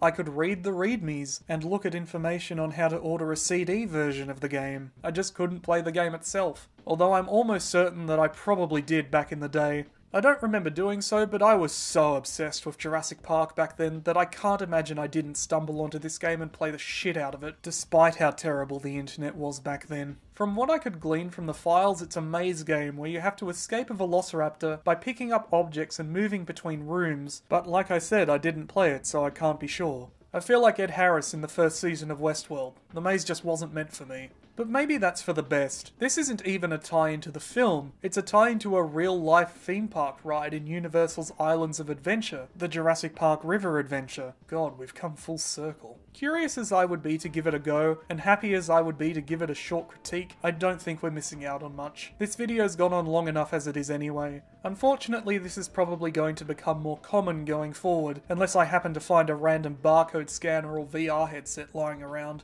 But I think a close critique of 10 out of the 12 games ain't bad. If I do manage to find a way to play these games at some point, I will include them in future parts of this retrospective, for the sake of completion if nothing else. But for now, they'll just have to remain extinct. Which is honestly kind of a shame, because having a game tie into an actual theme park ride makes it the title with the closest connection to the actual theme park aspect of the entire series. When I originally envisioned this retrospective, I imagined doing all 40 plus however many it's a stupid number of games in one colossal video, from Jurassic Park for the Nintendo Entertainment System to Jurassic World Evolutions 2. I'm glad I decided against that, not just because it gave me the option to talk about each game in a bit more detail, but because the games made to tie in specifically to the first film create a tightly connected group that going forward disappears. It genuinely feels like all these games were made from the same brief, as though the filmmakers wrote up a design document describing everything they wanted the games to include. Egg collecting, first-person sections, river chases, exploding boxes. And the developers just picked and chose what they wanted and implemented them all in whatever way they could. It's an eclectic, if weirdly constant, set of ideas and mechanics. I know they're all adapting the same film, but it's still shocking how similar some of these games ended up, despite having different developers. Almost as shocking as how different some of these games ended up, despite being made by the same developers. I'm sure Ian Malcolm could find some way to relate how Ocean Software started in the same place for both the SNES and PC versions, and ended up with games of wildly different quality to Chaos Theory, but I'm not Ian Malcolm. Jurassic Park is a story about a lot of things. Corporate greed, the illusion of control, the complacency created by automated systems, but it's also about the very old clashing with the very new in a way that its sequels really aren't. And that aspect of it the game's captured in spades. These games are torn between the ultra-difficult financially predatory shooters of the arcade era and the burgeoning world of first-person CD-based console titles. They are a fascinating mix of games that could not and would not be made at any other point in the medium's history. Some have mechanics that were so old they were middle-aged when the dinosaurs were still around. Others have mechanics that were so ahead of their time that some games today still don't get them right.